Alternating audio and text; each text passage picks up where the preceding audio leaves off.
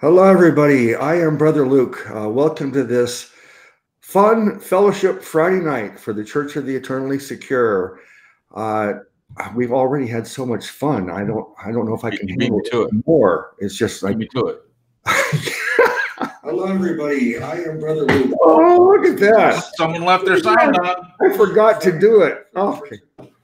See, it's even more fun now because I did that foolish thing of forgotten to mute it. But, at least we got to say hello twice that way. That was double the welcome for everybody. And I've already made a fool of myself, so let's let Cripps go ahead. You go next. Oh, good. Yeah, but save yourself more embarrassment. Yeah, like Brother Luke said, we're already having fun before the show started. In fact, when Ben started, Sister Lisa just made a real good funny, and Brother Luke was laughing. I hadn't seen him laugh that hard in a while, so that was good. He had to control himself so we can go on air. So, yeah, it's definitely a fun Fellowship Friday. I'm looking forward to it, and I'll save the surprise for Brother Luke since he's the host. But I'm looking forward to having an old friend on tonight, and looking forward to the true and false questions. And I want to say hello to everyone in the chat. I hope you've had a good week, and I hope it's a fun Fellowship Friday for you in the chat as well. Thank you. Yeah, well, all right. Since you hinted at it, we might as well cover that next. Sister Jen is unable to be with us tonight, and Brother Stephen. Gosh, you got such a long name, Stephen. Let me see. I'll read it here. Gosh, something. We're at war. I forgot. Man. Soldier for Christ, we are at war. Soldier for Christ, we are. See, even Ben knows it. You need to simplify that for me, brother. Come on. But Stephen is filling in and going to be on the panel tonight. So, Brother Stephen, why don't you say hello to everybody? Hello to everybody. Oh, geez. That's what he said to say. So that's what I said. Okay. All right. Do you have anything you want to add to that, or do you keep repeating everything on stage tonight? I don't know. I do think though, if you just continue repeating what I say, you can't go wrong doing that. See, this should really be fun because Steve and I have been on broadcast together for quite a while, actually, and we kind of have a fun relationship. So, yes, it's been a while. It has been a while, but I think you still got it, Steve. I think it's still in there. Well, thank you. Yeah, I appreciate that. I appreciate that. All right. Well, I don't know about you though. You don't? Oh no. Well, my confidence is shattered. You know what?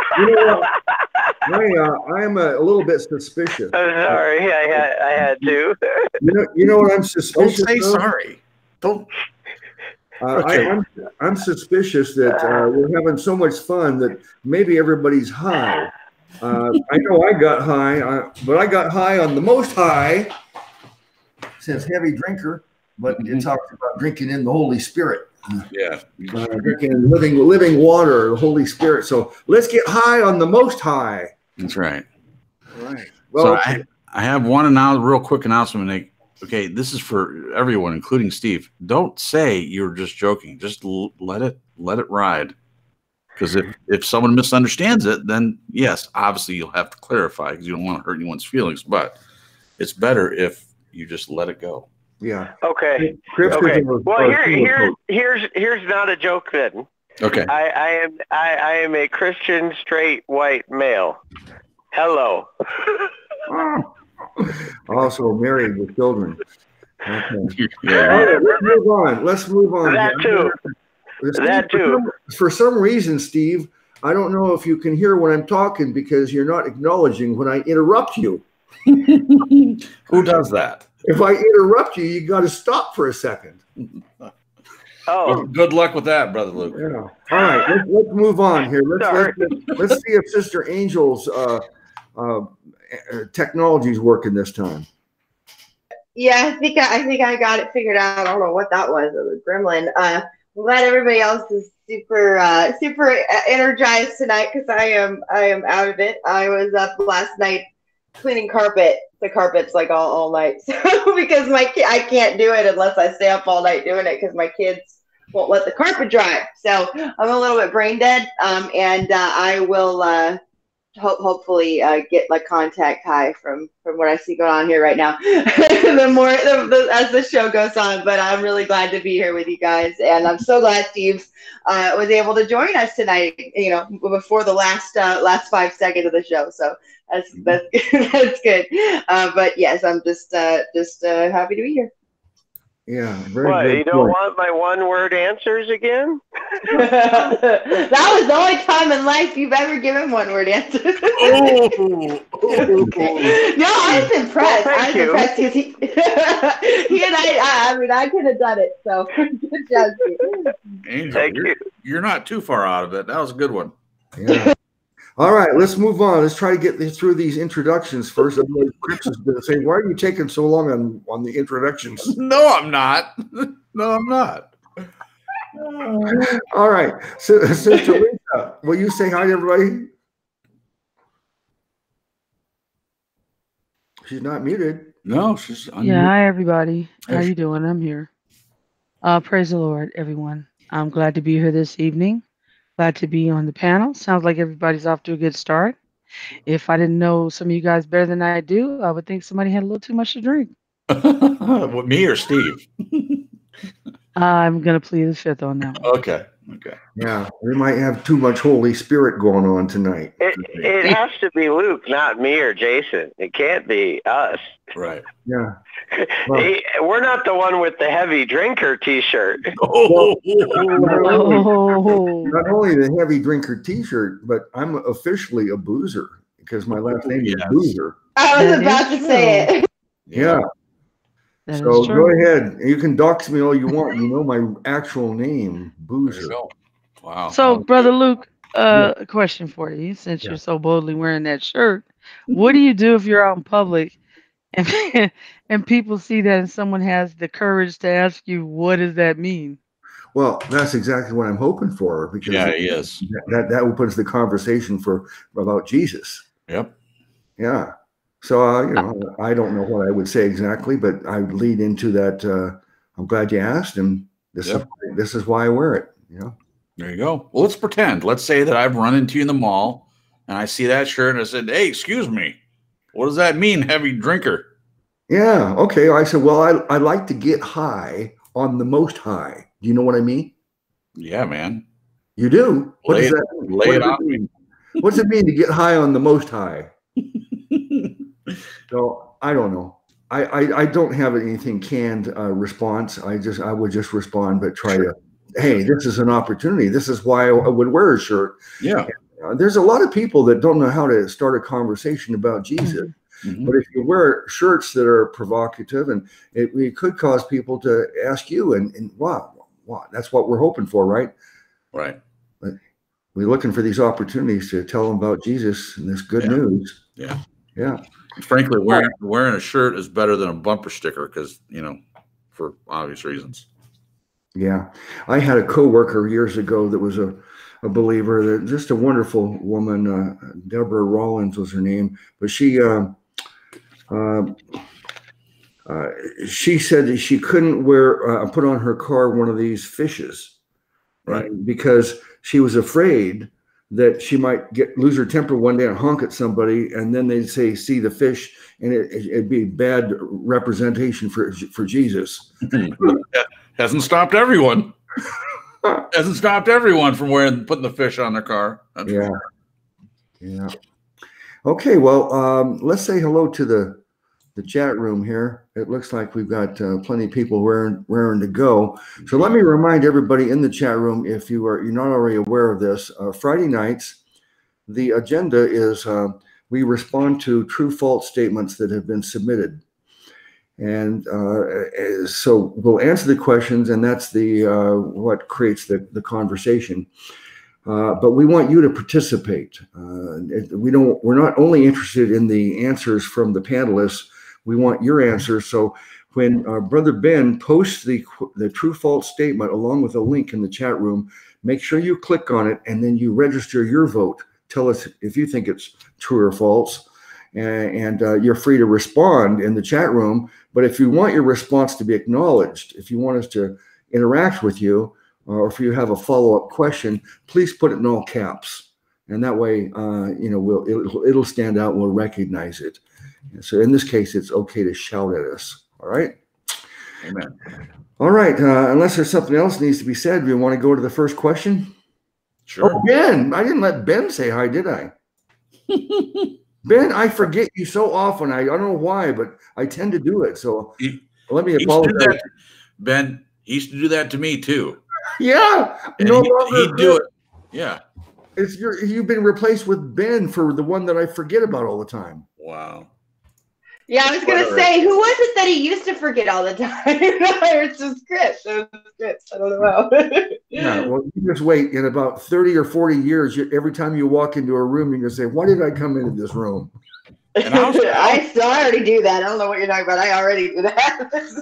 I have 4 kids.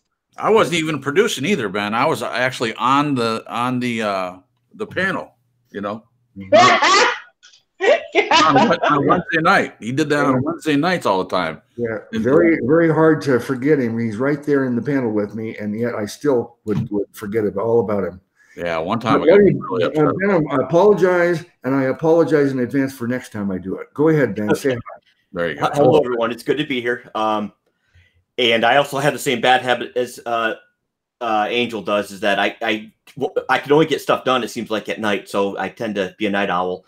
Me too. But I did take a nap, so I'm ready to go. And it's good to be here, and I'm looking forward to the fellowship. And if you're ready, I'll post the first question now.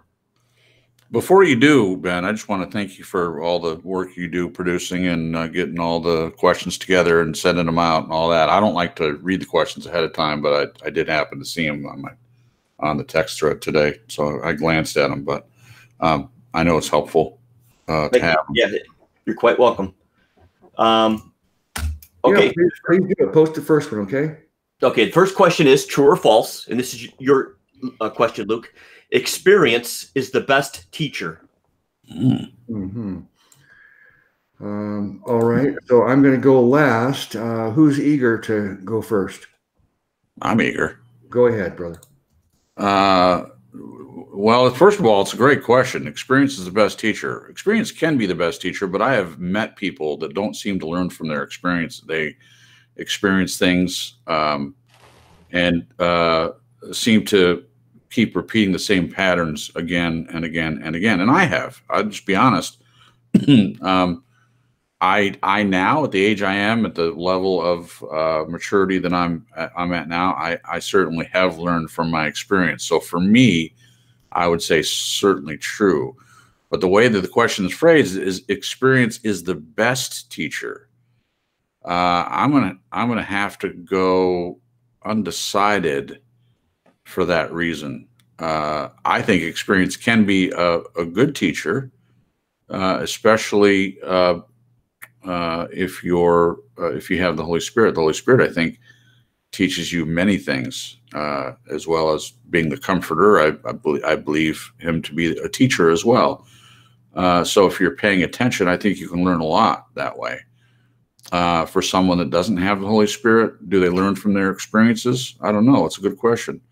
I don't normally answer undecided, but this is a tough one. So I'm going to go with undecided tonight.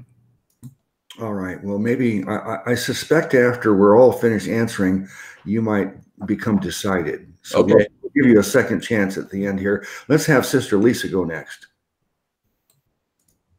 No, I don't want to. No, I'm good. I would say it's leaning true. I mean, it's not always true. Right. It really depends on whether or not the person indeed learns from their mistakes. Hopefully they will. Yeah. I think it's that line from Forrest Gump, stupid is as stupid does. I really don't like to call people stupid, but there sadly are some stupid people in this world.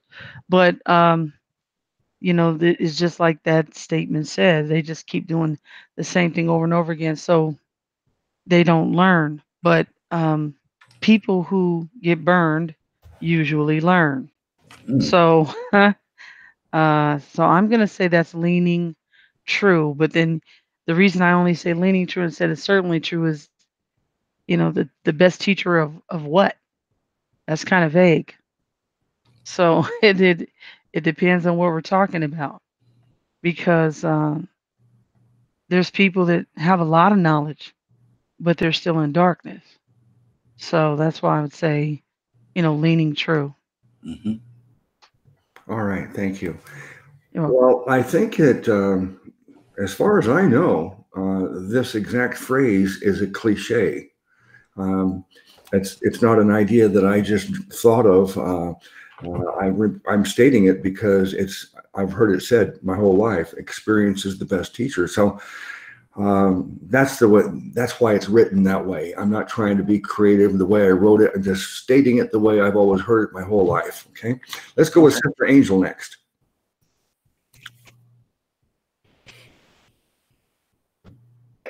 Well, so I'm trying to think. I agree with the way Lisa said that it depends on what we're talking about, because I just kept thinking about how the law of Moses was meant to sort of be an object lesson in in what Christ was promised to do, and what the whole it was our schoolmaster to lead us under Christ, to teach us why we needed a savior. And so in a way, to me, it seemed like a learning, I guess you could call it, experientially, like learning by doing, in a way, because a lot of people really struggle to understand that, about what the whole purpose of all these laws were. And every single one of them is a shadow of some aspect of salvation. So because I was trying to think if God would agree with the statement, because on the one hand, I do believe in a way, God would have us to actually just trust Him instead of having to learn from our mistakes, which I think is kind of a big thing that happened with the fall in the garden. With Adam and Eve, they didn't want to trust God and take His word for something, which I think God would consider actually good and not foolish, which I think a lot of the world would tell us is foolish, and that you have to learn from your mistakes, and that parents can't, that you shouldn't just take your parents' word for things, that you have to learn the hard way, right? That's what they call it, learning the hard way. But ideally we wouldn't have to do that. But at the same time, it would almost seem God knew from the beginning that we were going to have to learn the hard way. So it would seem that it's at least an on the ground reality, that at least for most things, that yes, experience is the best teacher. Although in my personal opinion, a lot of the things that I went through, it wasn't until I had the Holy Spirit showing me how to actually benefit from my experiences, that I actually had a breakthrough and actually really changed and became I guess you could call it a functional human being, or obviously I'm saved. I was kind of just, who knows how long I would have been groping in blindness, just darkness, just not really being able to connect the dots. So it's hard to say. I think but for most things, yes, I would say experience is the best teacher. I think we're talking about worldly things, but at the same time, for me, the Holy Spirit really had to come in and take my hand and show me how to interpret my experiences to actually really benefit from them. So I guess you could say leaning true. Good answer, I thought. Okay. Oh, thank you. Yeah, it's really high. I feel like I'm overthinking it. Maybe we're all really overthinking. I feel like I'm overthinking it, but so far I'm a little bit surprised with everybody's answers. But Do Steve. Brother Steve, I bet you he'll come up with something to dazzle us. There you go. Do Steve. Steve. Okay, well, I'm going to second a lot of what everybody's already said, that it really depends on what we're talking about. You know, have you ever heard the expression for me that comes to mind, the school of hard knocks? That is the school of experience. Yeah. Usually through making bad decisions, learning from them, and then if you're smart or wise would be a better word for it, maybe both, then you'll choose a different path. Some people smash their head against the proverbial wall over and over again, not learning from that experience, still expecting a different result, which is the definition of insanity. So like, what are we talking about when we're asking this question, you know, or seeing if this statement is valid or not? Are we talking about learning to drive a car, or drive, like, for example, for me, learn to drive a tractor trailer? Or are we talking about salvation? Are we talking about our walk with God? Because those are two very different clusters of things. Whereas obviously there's not much in the Bible and from the Holy Spirit about how to drive a tractor trailer. There's not much, Steve. Not much. Not much. You know, maybe patience, you know, and love towards everyone else, you know, that certainly can be helpful when driving in 6 o'clock rush hour traffic around Washington, D.C. There's that verse in Book of Thomas of stay in your own lane.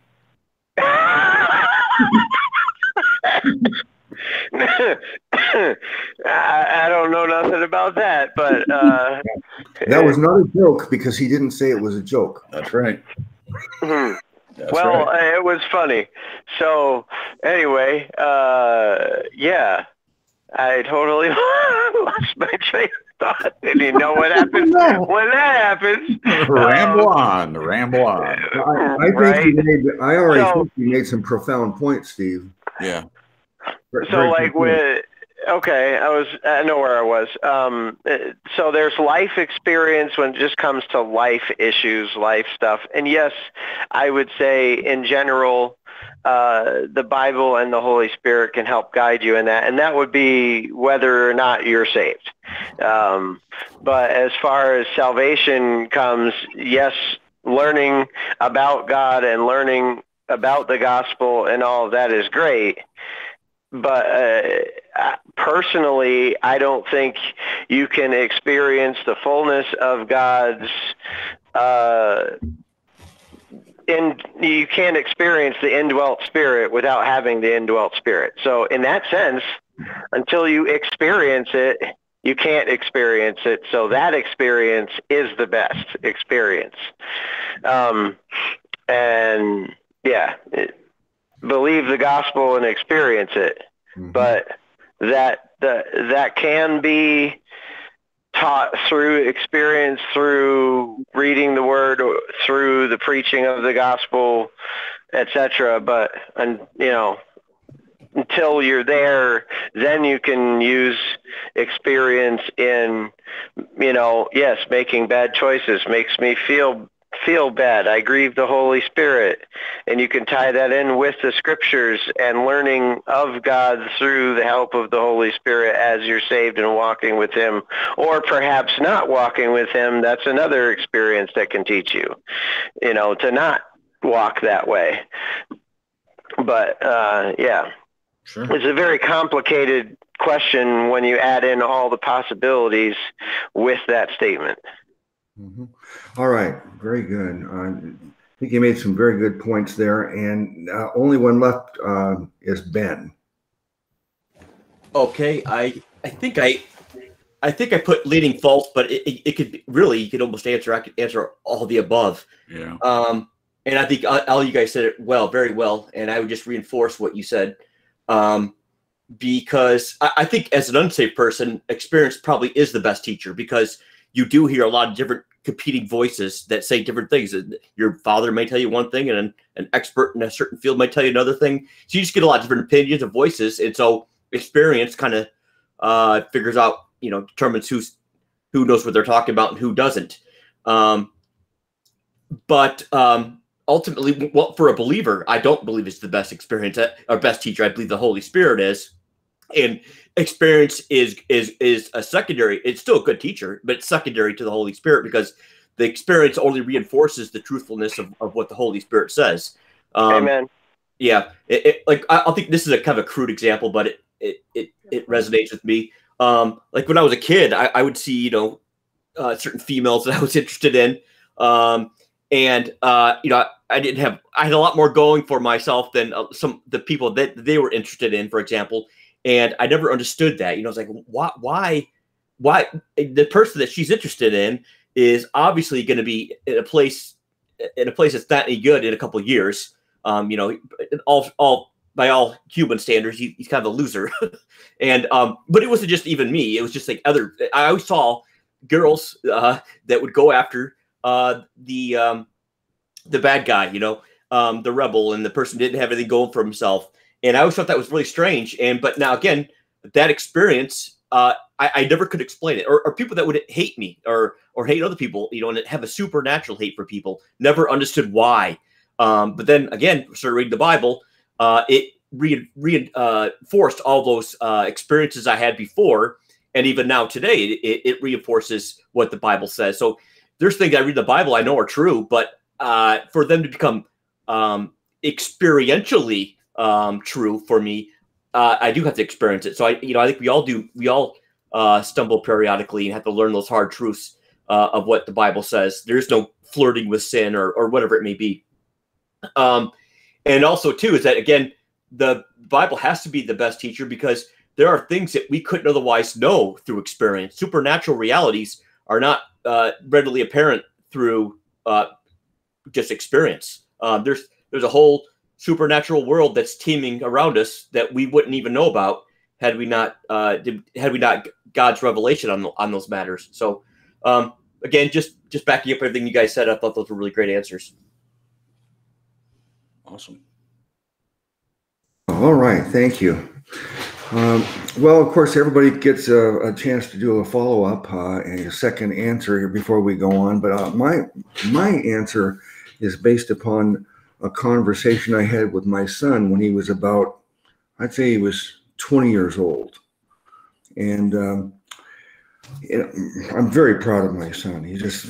I don't want to spend much time bragging about him right now, but he's fantastic. He's 40 years old now, but when he was about 20, he was a very good student, but learning to be on his own, and financially, we all make mistakes when we're starting to deal with finances, and he got himself into a little bit of financial trouble, and he's making some mistakes, and I'm trying to teach him. And eventually, right after this, by the way, he agreed to let me teach him, and then some of his friends and some of my family, they all started coming over so I could teach them a course called financial planning, how to set goals and plan for your future. So since then, I need that course. What's that? What's that?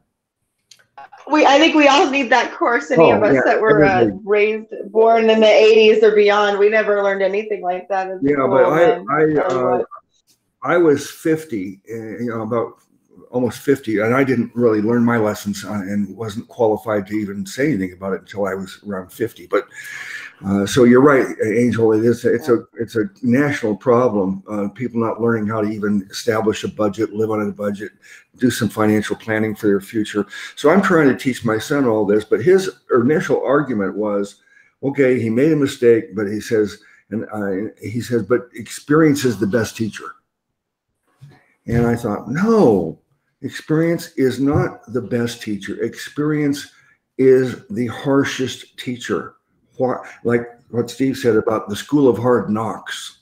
We know that's what experience is and life is. And you go through the school of hard knocks, and you learn, and you learn your lessons well, because you pay dearly for your mistakes. But it's not the best way to learn. I don't think. I think the best teacher is learning from other people's experience. Wow. Why not? If I've got 20 or 30 years head start on you, and I've already been through all the things that you're about to have to start dealing with in life, and I've learned and I've succeeded because of my experiences. I learned the hard way. I went through that school of hard knocks. Why do you have to go through it? Why can't you benefit from all my experiences and let me tell you, what I've learned? So that's what I was trying to convey to my son. That's exactly what I was saying with my answer about how we didn't take God's word in the garden. Take his word for it, that he knew better. You're right. You can't, we don't. That's why it's natural. We just don't want to do that for some reason. Yeah. So I think that in a way, experience is the best teacher, but not your own experience. Learn from other people's experiences, even in the Bible. What would we get from the Bible regarding this kind of a thing? The book of Proverbs is where you go if you want to learn wisdom, and there are several verses talking about receiving counsel. One of them. I can't find it in the KJV. So in a modern translation, it says something like, "A wise man has many counselors." And in other words, and that's what I've tried to do. And many of you've witnessed it, because I quite often ask others on the panel and other people in the church, give me your feedback on this. Help me to figure out a solution. Instead of trying to figure it out on my own, I want to get counsel from as many wise people as I can. So that's why I would say that I answered it certainly false. That experience is not the best teacher. It's a difficult way to learn. There's a smarter way to learn, and that's getting counsel from people who've already made the mistakes. Wow. All right, so Cripps, now I said maybe you'd have an undecided answer you would change after you heard all the answers. So would you like to reply further? Sure. Well, first of all, I loved your answer, and it just really rings true to me, honestly, because I was thinking about myself when I answered, because I have been through a lot of hard stuff, more in my 20s and early 30s than lately, as far as the kind of things I'm referring to, which were a lot of times poor decisions and sometimes repetitive behavior at first, and that all ended in my early 30s. And praise God, I didn't continue in that. God really changed me, honestly, and I give him all the credit for it. It's not because I'm a great person; it's because he is a great God. But I want to change my answer after hearing everyone, but particularly Brother Luke. I would agree that it's a harsh teacher. Experience is a harsh teacher. So I would also have to change to certainly false based on what Brother Luke said, honestly. All right, thank you. And I see that Sister Lisa found the verse that I was thinking about. It's thank you, Sister. It's Proverbs 24:6. For by wise counsel thou shalt make thy war, and in multitude of counselors there is safety. Mm-hmm. So it's not maybe not exactly the phrase that I was looking for, but the point's the same. A multitude of counselors. Having many counselors is a wise thing to do. Consult many people. All right, who would like to say more about this? Any more on this one before we move on? I think we collectively nailed it. Yeah. All right. Thank you. Collectively, that's a very good point. That goes right along with the conclusion, I think. Yeah. That was a really good one. Yeah. All right. Let's go to true false statement number 2, Ben. Okay. The next question is true or false? Saints can experience God's wrath. Ooh. I'll go first. I'd like to know who submitted it though first. Okay. Oh, that was mine. That was mine. Okay, so Ben, you are relegated to last. Okay. Are we skipping the other two? We're kind of going a lot out of order. Yeah, sorry about that. Yeah, we don't have a particular order. I'm just trying to make sure everybody gets a turn. But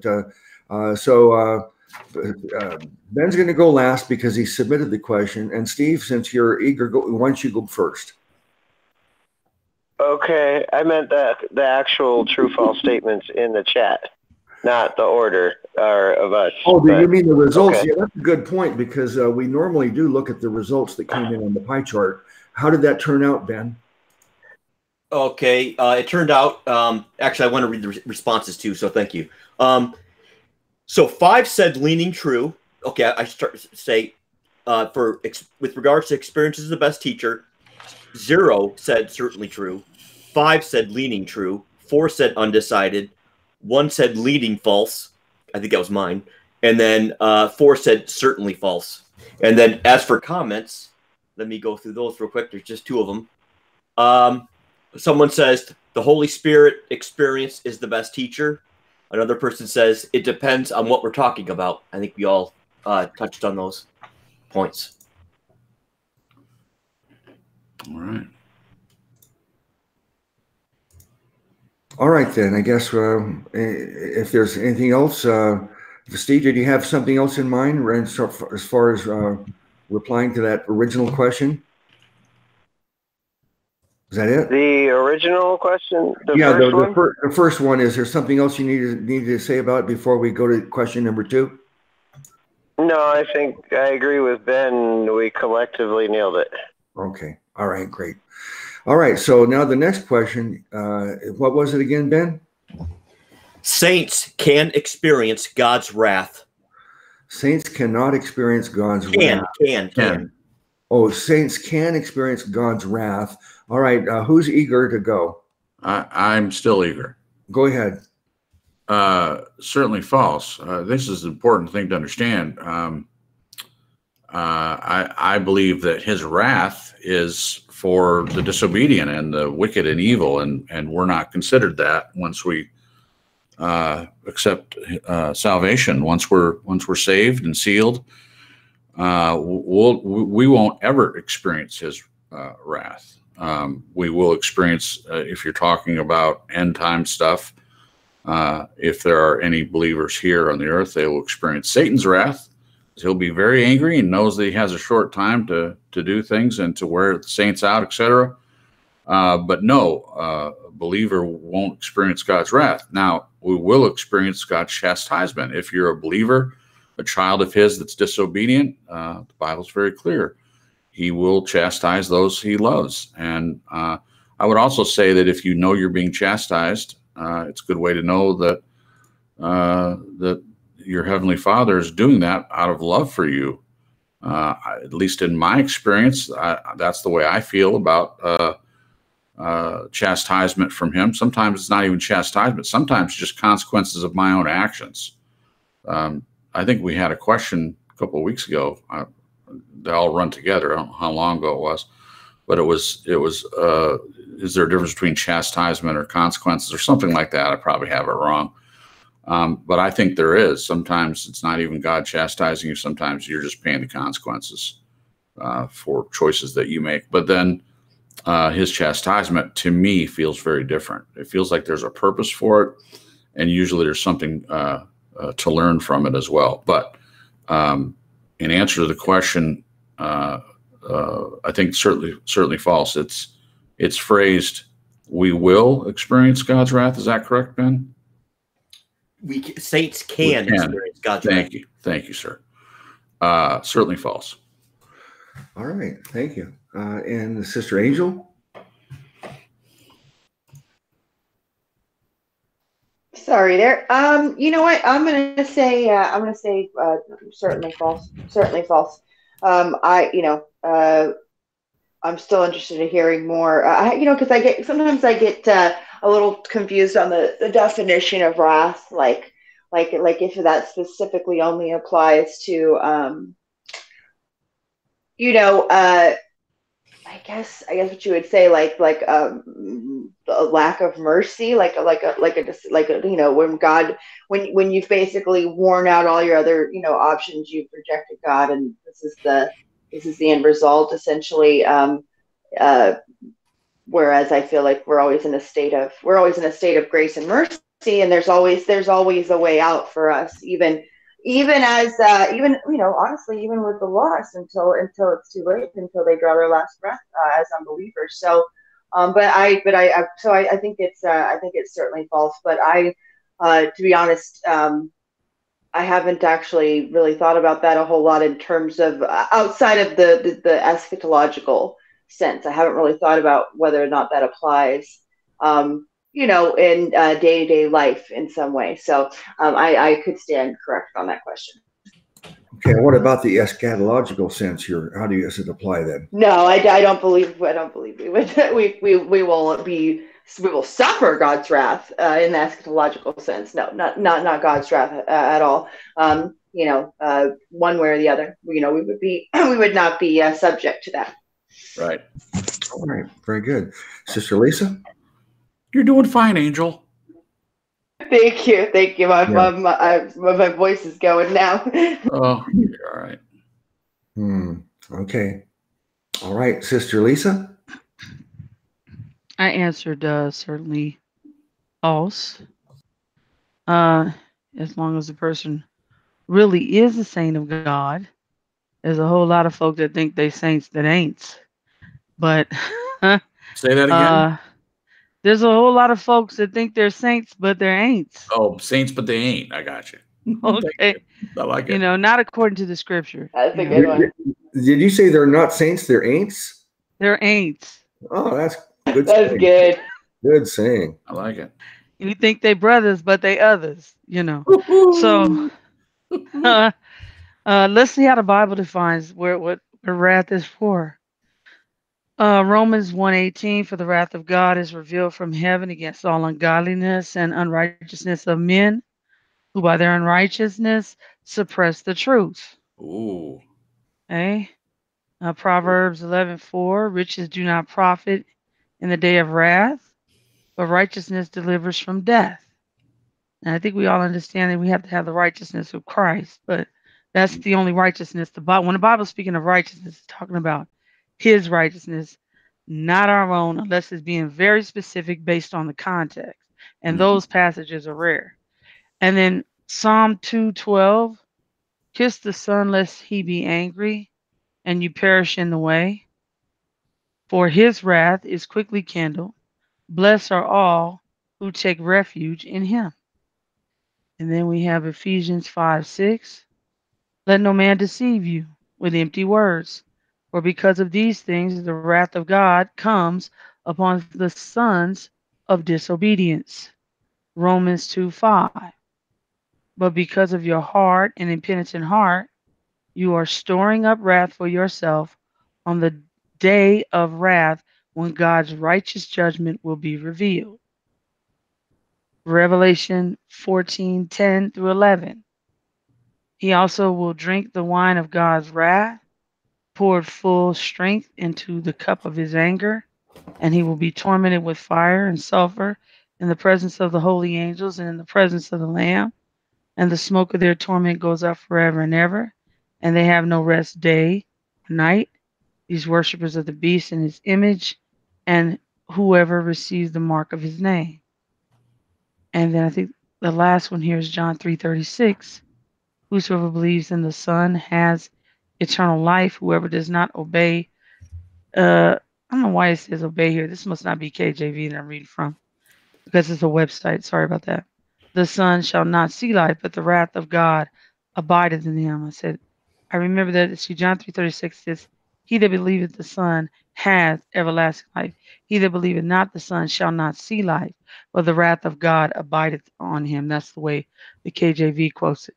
So, these scriptures, if you were to look further, whenever it's talking about wrath, like where it said the sons of disobedience, so you say, "Oh my God, I disobeyed God yesterday." That's not what he's talking about. Now, it's not good to disobey God, but the disobedience is the rejection of Christ.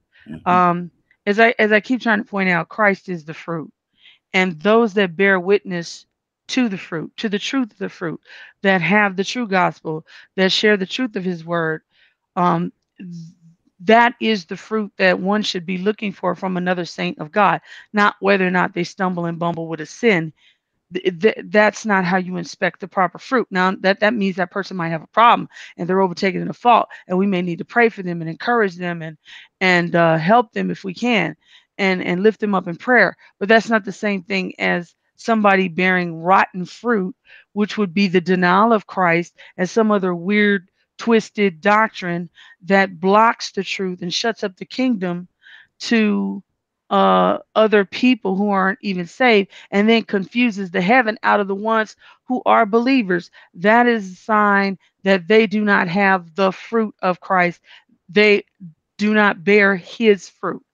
So that would be the example that I would give in this regard. And there's other things as well. But if you are a son of God, if you are in Christ, you are secure in him, and God has not appointed us to wrath. The wrath is appointed to the unbeliever. That's what I say. Okay, great. Thank you, sister. Amen. Amen. Let me see. Now I lost track of who went. Who wants to go next? Who has an answer? Ben, always my wasn't it your question? Yeah, Ben, sorry. Yes. With your question, you have to go last. Yeah, sorry. Who has an answer? Steve, you have an answer, have you? No, I have not. Please go ahead. Okay. This will be my answer. 1 Thessalonians 5:1-9. But of the times and the seasons, brethren, ye have no need that I write unto you, for yourselves know perfectly that the day of the Lord so cometh as a thief in the night. For when they shall say peace and safety, then sudden destruction cometh upon them, as travail upon a woman with child, and they shall not escape. But ye, brethren, are not in darkness, that day should overtake you as a thief. Ye are all the children of light and the children of the day. We are not of the night nor of darkness. Therefore let us not sleep as do others, but let us watch and be sober. For they that sleep, sleep in the night, and they that be drunken are drunken in the night. But let us, who are of the day, be sober, putting on the breastplate of faith and love, and for an helmet, the hope of salvation. For God hath not appointed us to wrath, but to obtain salvation by our Lord Jesus Christ.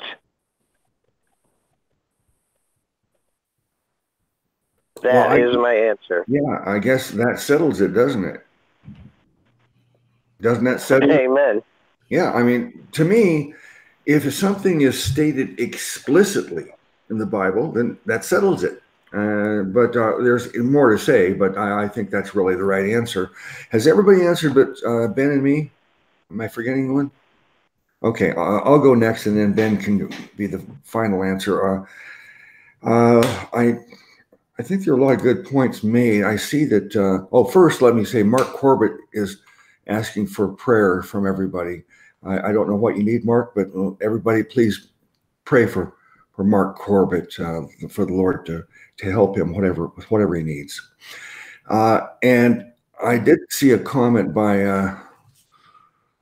it was Kevin, and he said there's a difference between tribulation and wrath. I think it was how he phrased it. And that is true, but there's more to it, in that there's all kinds of things that apply to us. You've got tribulation is one thing, but I believe that the church has always gone through tribulation from the very beginnings, from Pentecost throughout all of the early church age, and even today we still have believers going through tribulations. And another word that would apply is persecutions. So these are things that do happen to believers: persecuted, tribulations and trials. Now, what does the Lord do, though, to the believer? We know that He will chastise us, but I don't think chastisement is the same as I used to. I used to think of chastisement as the way that occasionally I'd have to spank my son.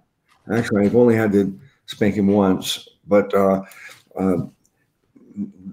I don't think that God chastising should be compared to that, because I don't think he's using any kind of like, he's not punishing us. I think of him as the good shepherd. He has a staff, and it says thy rod and thy staff, they comfort me. But the staff is used to steer us. I don't see that the shepherd is using the staff to beat the sheep the way that some of us think is that's chastisement. We got to get a spanking. I think what he does is he's using the staff to steer the sheep one direction or another. You get off track. You need to be redirected. So I'm going to help push you over this way. So chastisement does happen to the church.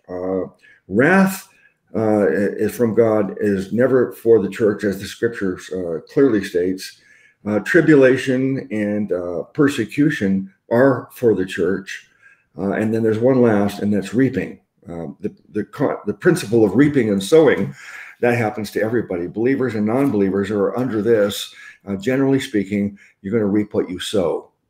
So you're going to have some consequences. That's why even as believers, if we commit a sin, guess what? Sin comes with its own consequences. No one is going to get away with their sins. And I'm not talking about a believer having to pay for their sins in hell. I'm talking about in this life, we will pay for those sins. You're sexually promiscuous, or you're committing adultery. Guess what? You're going to get sexually transmitted diseases.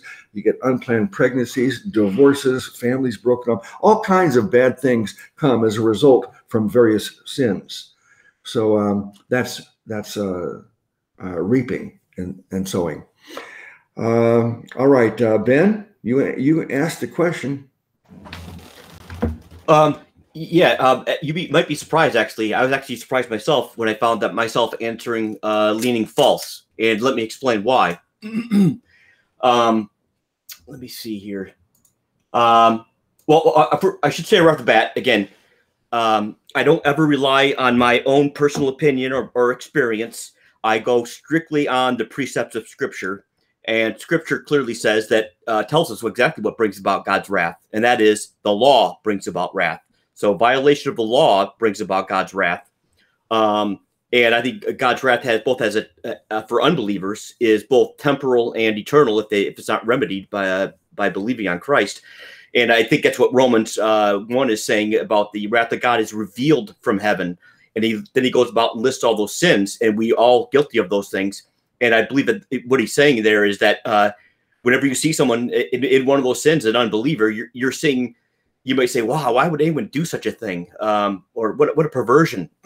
Well, I think you're seeing God's almost like a abandonment of people who will reject him. So as long as someone's rejecting him, because you reject him, you don't approve of him. And that's what reprobate means. It means disapproved. So if you don't approve of him and his ways, well, then you're automatically going to, by definition, you're going to approve of the ways he doesn't approve of. And that's what reprobate means. So it gives them over to a reprobate mind. It just means that while you're rejecting the truth that's revealed, as you reject that truth, it's manifested or revealed from heaven through perverse behavior of just things that are not, as the Bible says, convenient. I mean, it makes men invent new ways to sin, and it's just like again, because they don't reject God, they're totally given over to it. Doesn't mean they're a lost cause and they can never come around. It just means that while you're seeing those behaviors, you're seeing a manifestation of God's wrath here and now, and that if it's not remedied, yes, it will lead to condemnation in hell. But again, the law brings about wrath, and you guys quoted a number of scriptures that say clearly that believers are not under wrath. Absolutely, we're not under wrath at all. We're under his chastisement, like you mentioned. Again, this may sound, but the reason I answered leaning false is that I believe we can experience God's wrath. But believers are not the object of God's wrath, but we can experience it. And let me explain.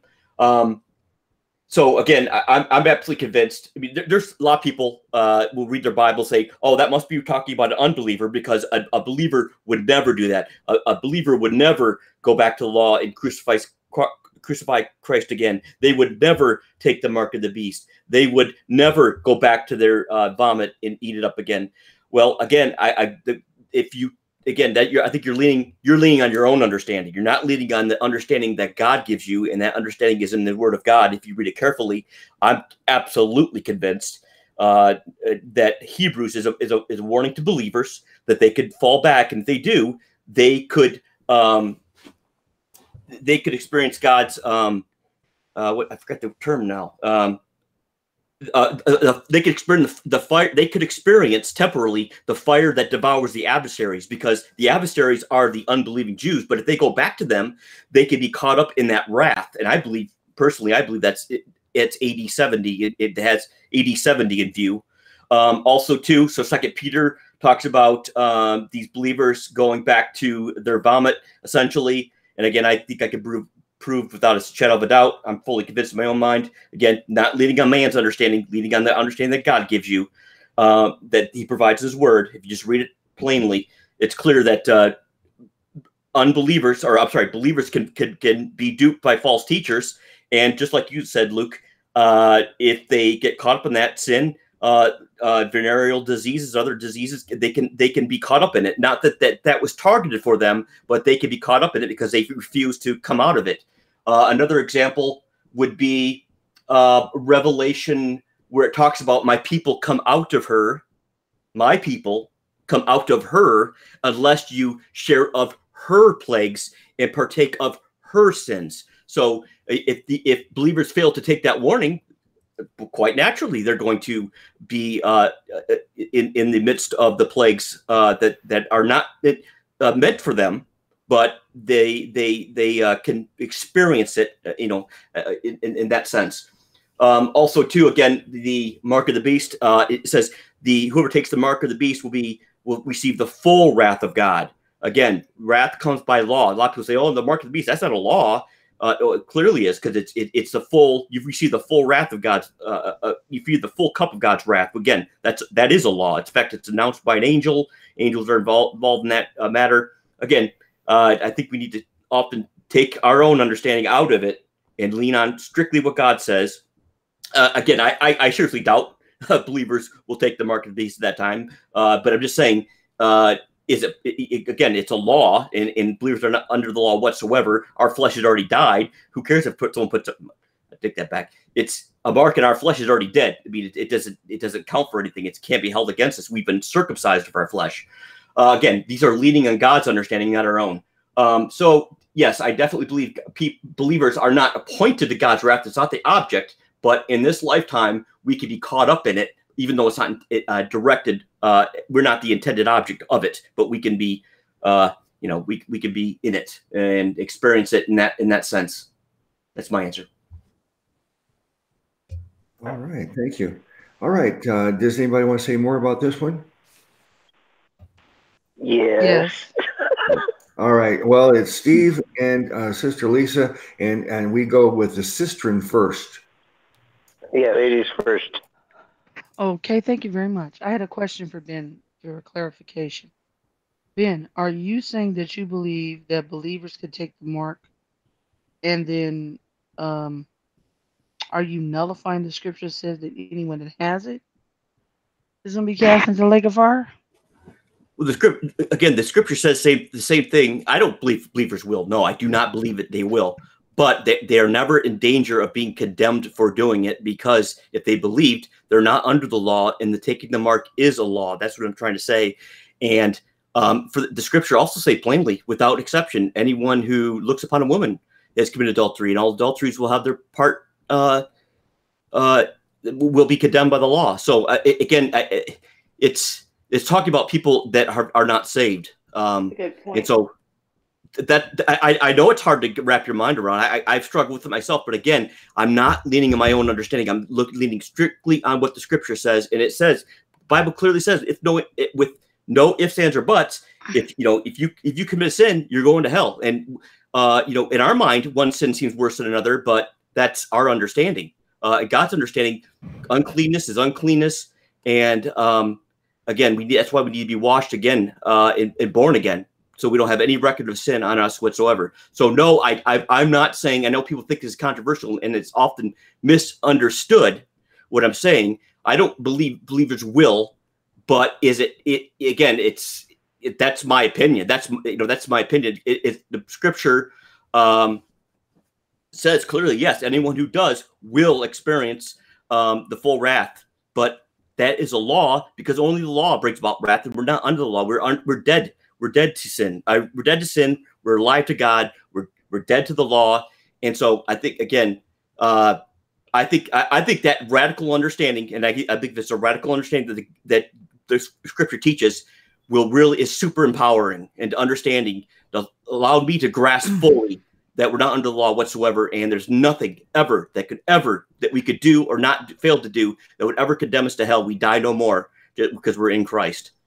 I see what you're saying too, because I can't think of a way it's ever differentiated, like the absolute, like, if you do this, then this will happen statement of taking the mark. It's really, I've not seen any, there's not really a difference for any other warning about the consequence of sin in the rest of scripture. You see what I'm saying? So I don't really see like anywhere where the Bible singles that out, but like basically saying even believers, if you take the mark, you'll go to hell. You know what I mean? Like I don't see an example of that. So I see what you're saying. I don't really know. I'm sorry. May I interject, please? Go on. Yeah, yes. In Revelation 14:9-11, it says, "And the third angel followed them, saying with a loud voice, If any man worship the beast and his image, and receive his mark in his hand, in his forehead or in his hand, the same shall drink the wine of the wrath of God,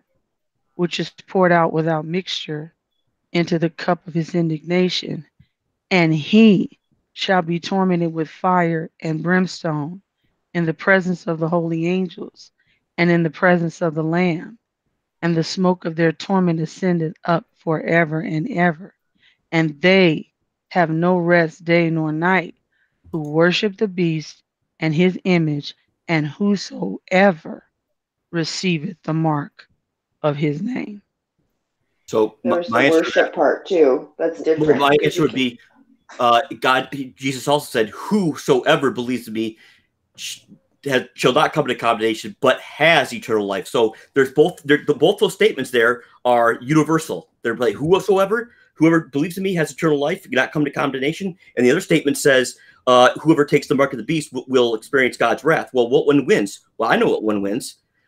Mercy triumphs over I have an answer for that. Most people don't believe in the rapture would have an issue with that, but if we're not here, you can't take it.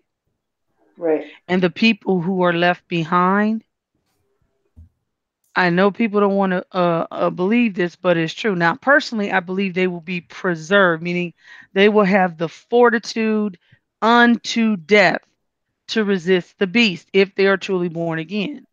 Now, I can't know for sure. I'm not experiencing that. I don't know, but just from what I'm gleaning from the scripture.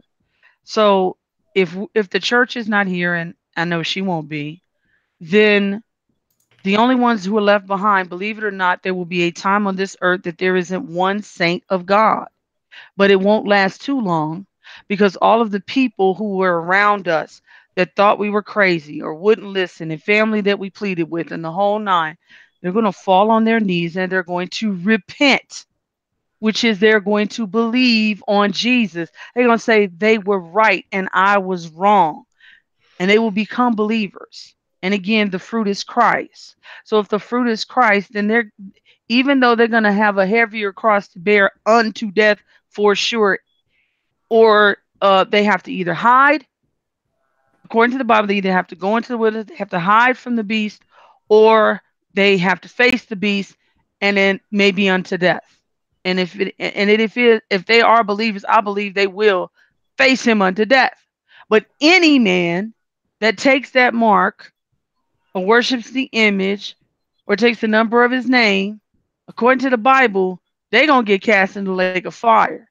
So either they were never saved, or God is contradicting himself, which he cannot do. So he's either going to preserve them during the great tribulation because they are believers. And when I say preserve, I don't mean that they won't die, many of them are going to die. But and this is why we've been pleading with people, hey, you know, believe on Jesus, because what's coming is not a good thing. Wrath is about to be poured out, and it's really started. A lot of this stuff that they're explaining away and saying it's climate change and all, no, it is the judgment of God on Babylon. What I think America is: Babylon, Tyre and Zidon, Egypt, Sodom and Gomorrah, and unrepentant Nineveh all rolled into one. And it's already started, which is called the beginning of sorrows. And it's not just happening here, it's happening in other places in the world. But you got to understand, when you look at this Bible, we are in the belly of the beast, literally. So this is, again, what I'm able to glean from the scripture. And I love you, Brother Ben, I do. But I would have to disagree with you on that, with the exception, which I don't have a problem with anything you said. I understand why you're saying it, but the Bible is clear on that. So if there would have to be either a removal of the church or there's a contradiction. Because he can't say you can take the mark because you're a believer and you're not appointed to wrath is what you're saying. And even though that's the law of man, but the Bible is clear. He said to anyone who did. So then this is why I believe the church is clearly already, by this Revelation chapter 4, verse 1, read for yourself. We're already gone. So we can't take the mark. But there will be a different, in my opinion, a different rule, if you were, where there is going to be one law that they cannot break. And that would be they cannot take that mark. But anyway, I'll be quiet now. Thank you. I'd like to give you my 2 cents. When I first heard Ben state this viewpoint recently, it was out of the blue. It just surprised me. We've never discussed it, but the way he explained it made me think. I like to hear things that are, let's say, different than my conclusion, because maybe I'm wrong. I could be wrong about anything except for who Jesus is and how do you get saved. That's just so clear in the scriptures that there's no disputing that. But almost everything else in the Bible, I consider that maybe I'm wrong, because I've been wrong in the past. So I want to hear it. Even if it's strange and different and unorthodox, I'm curious. I want to know. But the way that I heard him explain it the first time, a few weeks ago, it made a lot of sense to me, because there are verses that Paul stated and also Jesus stated where they give you a laundry list of sins. All homosexuals and fornicators and liars and on will have their place in the lake of fire. Paul has his list. Jesus has his list. And then so the Lordship heretic says, see, you got to get sin in your life. You got to stop lying and fornicating and doing all these things. Well, how do we answer that? My answer to them on those verses is, that's true, that everybody's lost because everybody's guilty of something. That's why we need Jesus. We're all going to have our place in the lake of fire. That's why we need Jesus. And I could take that same answer and rationale to the mark of the beast too, and say that, yeah, if you get the mark of the beast, you got your place in the lake in the fire. That's why they need Jesus. But I'm not taking sides on this. I'm just saying I'm just thinking about all the different possibilities, but that's how I think it does make sense. What I would caution everybody to do. Now, I know that there's a lot of us here that study the book of Revelation and eschatology a lot. I probably studied as much as most everybody here. But the more I've studied it, the more I've come to the conclusion that I'm quite undecided about a lot of eschatology, because I've listened to the biggest authorities of the preterists, the futurists, the historicists, and so considering all that each one has their scholars and they all have intelligent, reasonable answers, and yet they take completely contradictory conclusions on Revelation. And since the book of Revelation is written in what's called apocryphal writing, it means that it's written purposely to be mysterious and not easily understood, using a lot of symbolism, then I personally don't want to form doctrine from the book of Revelation. I'm going to and I feel the same way about the parables. Jesus has purposely made those parables to confuse people, and you're supposed to necessarily understand it all. I don't think I understand all of the parables. Some I'm pretty confident, but there's many I feel I'm quite unsure, even though I've listened to a lot of different explanations. So I would just say that it's probably best for us to keep our hardcore conclusions and doctrines on the verses that are not apocryphal writing and that are not written in a way that's mysterious. Steve, you want to say something? Yes. Romans 8:34. Who is he that condemneth? It is Christ that died, yea, rather, that is risen again, who is even at the right hand of God, who also maketh intercession for us. Who shall separate us from the love of Christ? Shall tribulation, or distress, or persecution, or famine, or nakedness, or peril, or sword? As it is written, for thy sake we are killed all the day long. We are accounted as sheep for the slaughter. Nay, in all these things we are more than conquerors through him that loved us. For I am persuaded that neither death nor life, nor angels, that neither death nor life, nor angels, nor principalities, nor powers, nor things present, nor things to come, nor height, nor depth, nor any other creature shall be able to separate us from the love of God, which is in Christ Jesus our Lord. That's Amen. My response. Are we saying that something that Satan makes?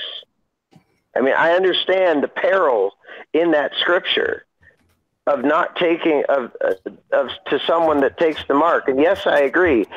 I do not personally believe anyone will take the mark because of that scripture, what it says. But hypothetically, just like we've said with any other sin, is a violation of God's law, and without the shed blood of Christ and his risen body physically from the grave, we all deserve hell, just as much as anyone else, including those that would take the mark, worship the beast, etc. So I understand what Ben is saying, and if we say that hypothetically, if someone was to take the mark, they go to hell, even if they already believed, that goes against everything we as that we as grace preaching gospel believers stand for. So I'm just saying, those verses flat out conclude nothing can separate us from the love of Christ. And when Paul wrote that, he said things to come, which would include the mark. So again, I don't believe any believer will take it. However, if a believer did, hypothetically, I believe God's grace trumps over it. Just like he said, we've already been circumcised from our flesh. Anything done to our flesh only affects our flesh, and it would be the flesh that the wrath of God is poured out upon. Mm-hmm. All right. Well, I think we've got some really interesting answers to this. It's not such a cut and dry thing that we would think. That's my opinion, but I'm not going to promote it personally. I don't think there's any reason to be promoting that. But Ben's not the first person. Bible Jim. I was editing one of the books that he wrote, and he had a chapter on this. And I cautioned him. I said, don't put this in your book. You realize that what's going to happen if you put that idea out there. And I can't remember if he ended up including it in the book or not. But so I have heard others say this, though. But before we go on and hear any more on this or the next question, I want to say to everybody, please, everybody, pray for Victoria. If you haven't noticed, she's back in the chat room there. So everybody, welcome her back, and let's pray for her. She's had some health problems and some other things she's dealing with. So everybody, please pray for her. And also to MG, he must have got here late because he asked me what's on my shirt. So I'll just say right here, it says, can you see that? Heavy drinker. And then it says a Bible verse. What does it say? I can't read it. Can anybody read that? John 7:37. Yeah, so on the back of the shirt, can you read it? Am I in the right position? Down and upright. Shoulders back. Talk, Luke. Say something, Luke. Okay, I'm here. Can you hear it? Can you see it now? All right, down with your shoulders back. If any man thirst, go on, Ben. Ben, you can freeze the screen on my screen. Oh, yeah, right. Sorry. On yeah. One second. If you read it, then he'll go away. If any man thirst, let him come to me and drink. Jesus. Okay. All right. So Ben, we talked about. MG, we talked about this when we first started tonight, and this is. I said. Let's drink this living water. Let's get high on the Most High. Thanks for asking, MG. All right, now, does anybody want to say more on this question before we go forward? Well, I just want to say one thing. Like, obviously, because it's a hypothetical and it almost paradoxical, I think the main value in pointing this out is to show the profound covering we have with the blood of Jesus. So obviously the mark of the beast is not just going to be something that you it's not just going to be like a sticker you get or something. It's going to be, there's an element of worship to it, right? Yep. And so there's more than one reason why that we can't imagine, like why a believer won't take the mark. But the point is that the covering that we have with the blood of Jesus covers all things, just like Steve just pointed out, past and present and future, that nothing can separate us from the love of God. And that is a more important statement to make than almost anything else. If we're going to even do hypotheticals, that's an important principle to drive home. Also, that law is law and grace is grace, right?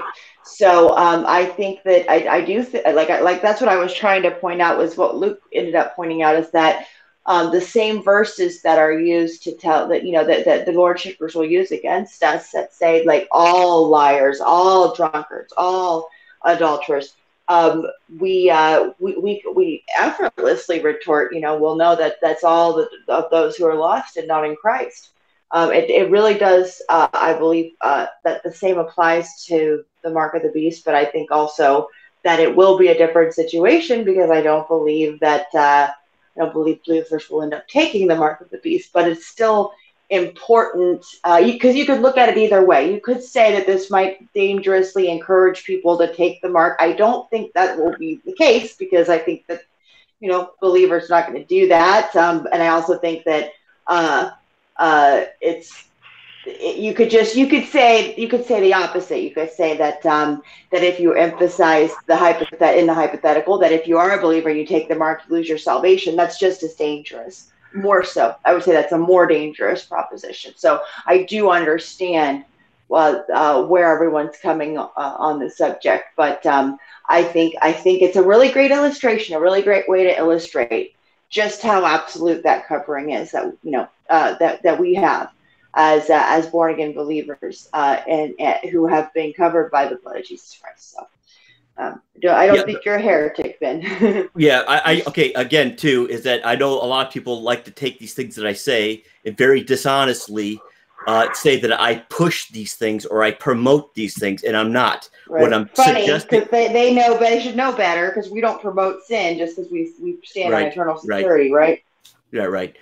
So again, I'm not promoting or pushing any of those things. What I'm saying is, let's push our understanding to the extreme. Let's push our doctrine to the extreme and really test it out. Let's see if there's any soft spots to it. And I've done just that, and I found that there is no soft spots. I'm not promoting anyone take the mark of the beast. Don't get me wrong. I don't think anyone will, but I'm just saying hypothetically, could a believer do it and still be saved? Absolutely, absolutely, without a doubt in my mind. And if we're talking about paradoxes, read Exodus 34:5-7, where God clearly talks about forgiveness and long suffering, and underneath it saying, but not clearing the guilty. The Bible is riddled with paradoxes, but it doesn't become a paradox. We realize there's two species of men, saved and unsaved, those under grace, those under law. And read Revelation 22, where it talks about whoever desires take the water freely, but right underneath it invokes curses to people who would interfere with God's word. It's a picture of mercy and grace triumphs over law or condemnation. So there's always statements in Scripture say whoever believes has eternal life. There's also verses say whoever takes the mark of the beast is condemned. Well, whoever are you? You're either under one or two programs, and if you want to know which one wins, because there are obviously conflicts, that's a clear contradiction. If you want to know which one wins, the Bible tells us which one wins. Mercy triumphs over condemnation. That's all I'm saying. Period. And if you want more, go into that. I can, and I won't probably bring it up ever again. But I think it's a helpful illustration to test our doctrine. I think a lot of people are eager to move on now. I don't even remember what the original question was, but it wasn't about the mark of the beast. I can tell you that. Yeah. Okay. It was can saints experience the wrath of God or something like that? Yeah. Okay. That's how it's a natural ending. Related. Because the wrath of God being poured out upon all men in the end times, and we all certainly seem to feel, at least most of us, I think, on this panel, if not all, believe that we are living in the end times, and it is a very important topic to discuss. And, again, I would just reaffirm, don't take the mark. and I really don't think God is going to allow a believer, whether we are raptured or not, to take the mark. I think it's a very dangerous thing to test it. However, I could see, someone's faith being tested in the form of, somebody saying, testing a believer and saying, okay, whose God is stronger, yours or mine? Exactly. Yeah. So I still wouldn't take the mark. I would rather die. Yeah, I think we all I think we'd all agree, whether we believe in a pre-tribulation rapture or some other the way it's going to play out. I think we'd all like it to be a pre-tribulation rapture. That's what we would like, and let's hope that is the case, and then this won't even be an issue. Right. All right. Can we go on to the next question, Ben? Let's do it. Okay. True or false? This is not mine. I'm not sure whose it is, but it is true or false. The thief in John 10:10 is referring not to Satan, but false prophets and teachers. And Jesus even says, I came to give them life, hence his love. It's in chat if you want to. I can read it again too, though. I don't see it anywhere, so you'll need to. I'm sorry. There it is. There it is. It was right after experience is the best teacher in our list. All right, I see it here. So, Brother Chris, would you go first on this? The thief. Well, go ahead. You can read it. Yeah. I actually learned a lot just from this question. I have always heard people teach this and refer to Satan as the thief that comes to kill, steal, and destroy. But I read the verse. This is one of the ones that I saw looking at it briefly, and I thought it was interesting. And I of course had to follow up by reading it. And it is, in my opinion, referring to prophets and teachers. But yet people refer to Satan as this. But in the context of the verse, Jesus is talking about people that came before him, that he's talking to and referring to, not Satan. But yet gosh, how many times have I heard a pastor refer to Satan as what does Satan do? He comes to kill, steal, and destroy. I think that's true, but I do believe in the verse Jesus is talking about false teachers and prophets. So certainly true. The thief referring not to Satan, but false prophets and teachers, certainly true. Okay. All right. Thank you. How about Sister Lisa? Would you go next?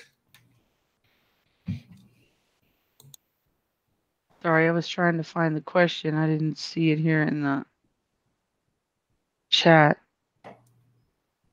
to answer it. I'm missing a link somewhere.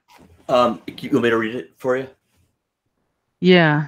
Okay. It is the thief in John 10:10 is referring not to Satan, but false prophets and teachers. And Jesus even says, I came to give them, quote unquote, life, hence his love. So in other words, the John 10 is not referring to Satan, but it's actually got Jesus is referring to those teachers who are false prophets in Israel's past and currently opposing him. And he even says to them, I came to give them life.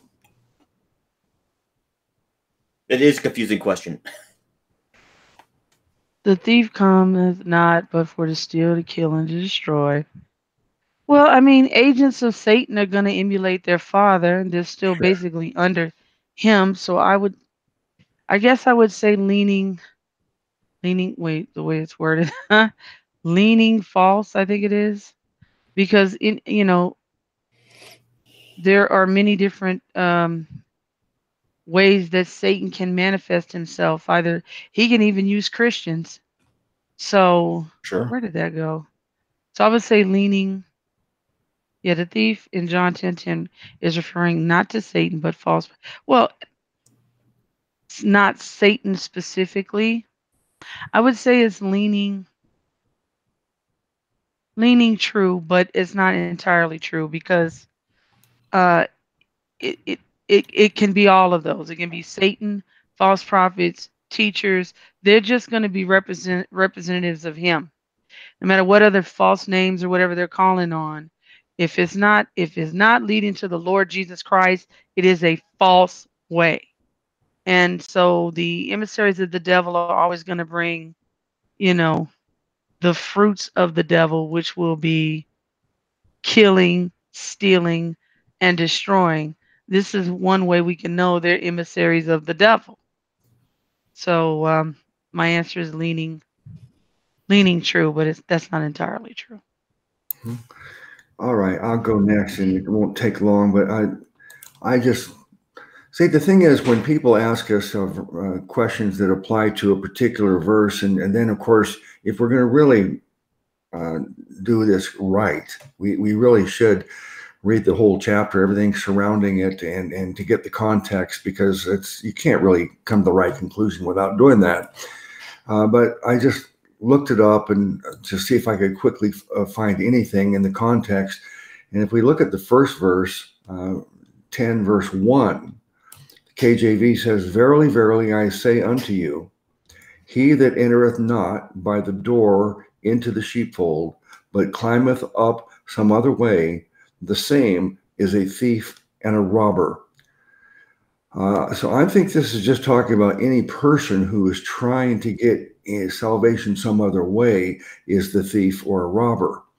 And I'll read it in the Amplified also. It says, I assure you and most solemnly say to you, he who does not enter by the door into the sheepfold, but climbs up from some other place on the stone wall, that one is a thief and a robber. So I don't see anything about Satan. I think it's talking about the believer, the person who's not a believer, but they're trying to get to heaven. The world as a whole, they're trying to get there through establishing their own righteousness, not receiving the righteousness of Christ. So I think that's it's settled by the first verse in the chapter. All right. All right. Cripps, you want to go next? I already went. I went first. Oh, okay. I was just saying all right to your comment. All right. Thank you. Thank you. All right, Sister Lisa. Sister Angel.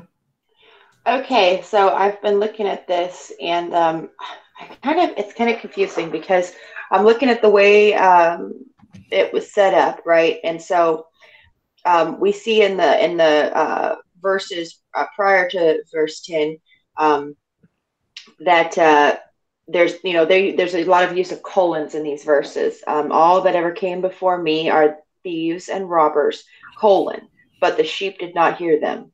I am the door, colon, by me. If any man enter in, he shall be saved, and shall go in and out and find pasture. Now, verse 10, the thief cometh not, but for to steal and to kill and to destroy, colon, I am come that they might have life, and that they might have it more abundantly. So I think it's both, because in reality, what we're talking about is just man, right? We're talking about man either way. Now, either man acting in service of Satan, who is still subject to salvation should he choose to believe on the Lord, or man in terms of sheep and potential sheep, right? So honestly, I don't see it as an either or, because the they or the them can apply either way, as long as we understand that we're talking about man himself. So whether or not man is acting as an agent of Satan, that still doesn't disqualify him from the offer. So does that make sense? So I understand the key word is basically the crux of the question is them. Who's them referring to? Who is they referring to? And it's to both, because even an agent of Satan is a potential sheep, right? Because that's who the offer is applying to. So as long as the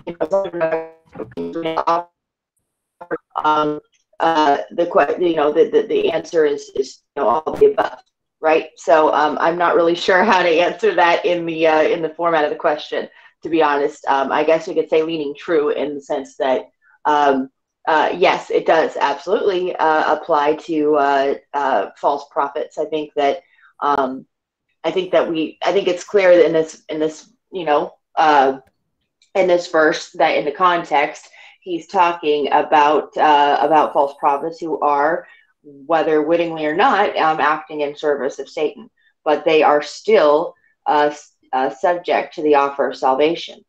So I would say, yeah, definitely, like, leaning true. But honestly, the false prophets, they are acting in service of Satan, and oftentimes we see those two things used interchangeably.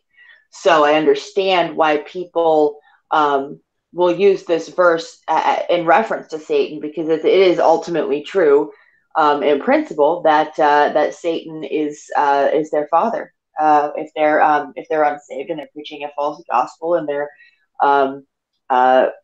acting as a wolf. Although I guess we could also say that there's people that are already saved, even, that will end up, that can end up doing that. Unwittingly, they can, go into error and begin preaching falsely. And I think that they would still be a wolf in that context. Wouldn't you think? I mean, if somebody begins preaching error, something that could even be damnable, I think, at least most of us on the panel agree that, believers can go into apostasy to that degree. So it's just an interesting question. But yeah, I'll say leaning true. Okay, thank you. Let me see. All right, who's next?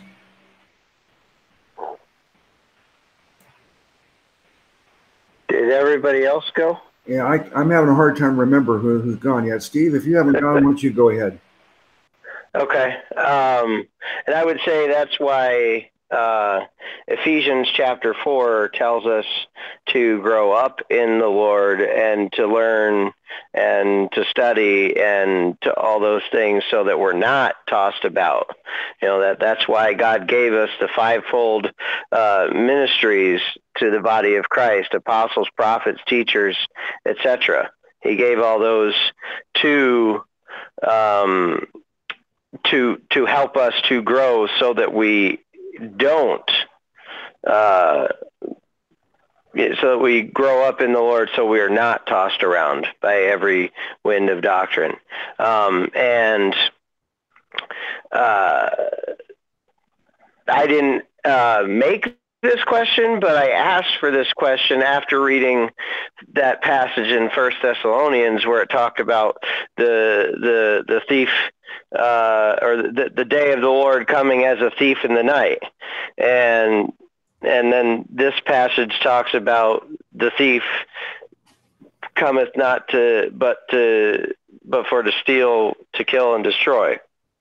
So I thought that was an interesting follow-up because we're talking about the end times, yes, but also we're talking about in this passage what Jesus came to accomplish.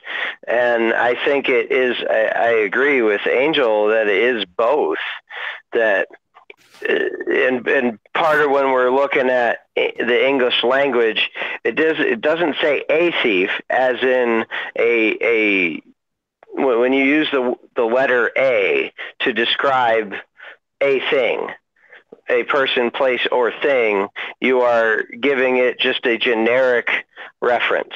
When you put the thief or the person, place, or thing, you are talking about a specific thing, person, place, or thing. So I do think it is talking about the thief cometh not but for to steal and to kill and to destroy, as being the devil. And I'll reference 1 Peter chapter 5, verse 8. Be sober, be vigilant, because your adversary, the devil, as a roaring lion, walketh about, seeking whom he may devour. Well, those three things would certainly fall into the category of being devoured. To be stolen from, to be killed, and to be destroyed certainly sounds like being devoured to me. But as far as like, you know, the actual context of the verses surrounding that, like what Luke and Angel mentioned, that it does talk about all these people before Christ that could have also been, let's say, antichrist figureheads, like one that could easily be shown to be that was you have your Stalins, you have your Hitlers, you have even going way back to the Tower of Babel. I forget who the name is that one of you guys probably knows who I'm talking about, that was back then that they worshipped as a deity. Nimrod, you're thinking about Nimrod. Yes, exactly. He was an antichrist figurehead, or the thief example.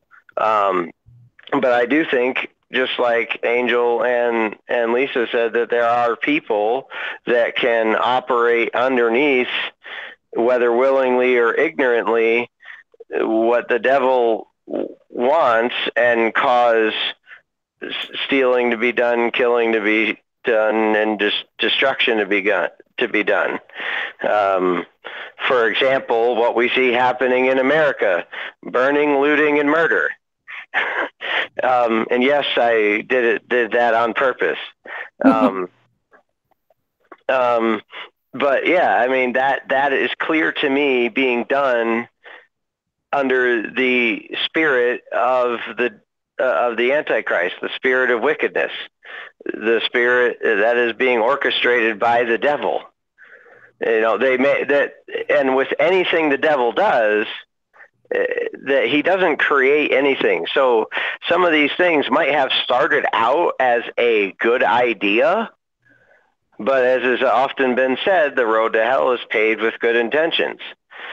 Because things start out well, but if they're not anchored in the rock that is Christ and stay anchored, you can go all kinds of ways that are just bad. So to answer the question, that it's both. So I am sure I chose undecided because I can't choose one or the other, because I do believe it is specifically talking about Satan, but it's also talking about people who are doing these things, that are those, just like he said to the Pharisees when they came and tried to tell him he was being, how can you hang out with these sinners? Well, guess what, buddy? I came for them. I came to give them life. Yeah, those sinners. That's who I came for. I didn't come for you self-righteous indignation people. So, technically he did come for them if they'll just admit that they're a sinner and believe on Jesus. And, that's how that goes. So believe the gospel and be saved, and you're the one that Jesus died for. All right. All right. Who hasn't taken a turn on this one? All right. I haven't. I don't know if Lisa has or not. Go ahead, Ben. Okay. Yeah, I did. I did already. Okay. Well, I think, again, in this passage, Jesus is basically saying, I'm the true shepherd. And there, I think he's mostly, he's talking to Israelites, and there's a lot of examples in the Old Testament where there were false prophets, false shepherds that tried to lead his people away. And when Jesus says, the sheep hear his voice, they will not listen to a stranger. Again, he's being very general here. It doesn't mean like, oh, well, if you ever listen to a false person or you ever led astray, you must have never been one of his sheep. He's not saying that at all. He's just using general terms like all. You think things like all who listen to him, hear his voice, heed his voice, essentially. So, and again, there's all kinds of examples of the Old Testament where even believers were duped by false teachers. And again, I think he's referring to the false prophet. He's saying, I'm not like the false prophets that led Israel astray so many times, and the false Christs. I think there was the Maccabees did they have some kind of Messiah, they said. So there's all kinds of examples, both before and after Jesus is coming. People claim to be the Christ. And I think that's going to increase as we get nearer to the end times. But also, too, whenever I've noticed a pattern that whenever you see the thief, a word about the thief, or a reference to robbing or thieving, it's always referenced to an unbeliever, because the law demands, and so the law takes, like a thief, whereas grace gives. It never takes; it gives. And so, like for example, a lot of the parables you see in Jesus when he's talking to Israel, he says, "Even what he has will be taken from him." Well, what does he have? If an unbeliever under the law thinks he's keeping the law, he has treasures in the law. He's decorated himself, so to speak, with all the trappings of the law and thinks he's keeping it. And when Christ comes, it's going to be taken away from him because he thought he understood the law, but the law was really intended to point to something greater. But because he refused to see, he was blind to spiritual truth. He was blind to the spirit of the law. All he saw was the letter of the law. It will be taken away from him. And I think every example you see in Scripture where you see about thieves and robbers, it's always referring to an unbeliever, because an unbeliever's relationship to the law, there's no advantage. They have no advantage to the law. The law can only take from them, and that's what Satan is. Satan loves the law because he knows that's what he used. He knew God's justice and condemnation would condemn man, and that's why he tried to weaken man by getting them to partake of something that would essentially marry them to something that's weak, which is the law. And Christ came to so we could be married to something stronger, the Spirit. And also, too, like you guys said, yes, absolutely, even false teachers can be saved. In 2 Peter, it says, but there'll be men who crept in unawares, speaking destructive heresies, essentially paraphrasing, even denying the master who bought them. So they're denying they were bought by Christ. He paid they would just turn to him and believe in him. He purchased them, but they never cashed in, so to speak. And even then, that 2 Peter is not saying, oh, well, any person who denies Christ cannot be saved. It's not saying that whatsoever. In fact, 2 Peter is a prophecy, because he's basically challenging his believers, saying, hey, you need to grow, build yourself up in their most holy faith. If you don't, you're blind. You're blind to the old sins. You're blind to who you actually are. You're blind to the fact that your sins have been purged. And so you need to, so that you don't stumble into apostasy, you need to build yourself up in the most holy faith, because you'll never stumble if you abide in sound doctrine and pursue the path of growth. Whereas the false teachers, they say that we're making cleverly devised fables, because the false teachers that were basically saying, challenging the apostles' authority, and saying, no, they're teaching cleverly false devised fables. True grace allows you to do whatever you want. It doesn't restrict you from, fulfilling your lusts. And we know that's just bondage. Sin is bondage, but they twisted it. They twisted the scripture to their own destruction. But again, even Christ bought them. But this was a prophecy. God sent these false teachers to challenge, I believe, that specific church of Israelite mostly Hebrew believers. And it's a prophecy. He's saying this will happen to you guys. And so I'm telling you ahead of time, and you need to build yourself up ahead of time, so that even though I'm telling you ahead of time, and not only am I telling you it's going to happen ahead of time, you need to build yourself up, and you'll never stumble. You'll never be captured by these false teachers. But if you do, instead of partaking of the divine nature, which it talks about, you'll be partaking in the beast nature, which is the sow and the dog. But again, saved believers, but Christ even died for them. So that's my answer. All right. Well, a lot of interesting things have been said on this question. So does anybody want to add more? No. That it? Mm-hmm. All right. Seems like it was an excellent question. A lot of people enjoyed that one. Who sent us that question, Ben? I believe that was from Brother Dave in chat either last week or the week before that. Okay. All right. Very good. So to answer Brother Dave, yes, we are taking questions from chat, but we probably won't get to it until next week. So anyone who wants to post a question in chat for us to address, we can certainly do that, but it might not be a week or so. Yeah. Yeah, thanks. I'm glad you mentioned that, Ben, because I noticed someone had asked a question earlier at the beginning of the program, and I wanted to acknowledge that we got the question, but when it's not fair to take a question we just get now and put it ahead of a question that someone's already been waiting for a week or so for us to get to it. So when we get a new question, we put it on our list, but at the end of the list, unless there's some urgent reason we need to address it right away. All right. If there's nothing else on that, can we go to the next question? Okay. This is another question from someone, I don't know who it was from. I think it might be from Heather Bridgman. It's a good one. It is. The reason the Israelites despised the Gentiles was that God hated them. I'm assuming God, I think it's what it's trying to say is that Israelites despised the Gentiles because God hated the Gentiles as well. True or false? Okay. Well, Heather wrote it. So, Ben, why don't you go first on this one? Someone else go first, please. Just I got to get the question posted up there. So if someone could just go, I'll go right after the next one. How about Brother Cripps? Can you go next? Yeah, I'll be really quick. I don't know. It could be. I think they had, like for instance, Samaritans. They had a lot of reasons to hate them, but all Gentiles. I'm just not sure of that. I haven't ever thought about this, honestly.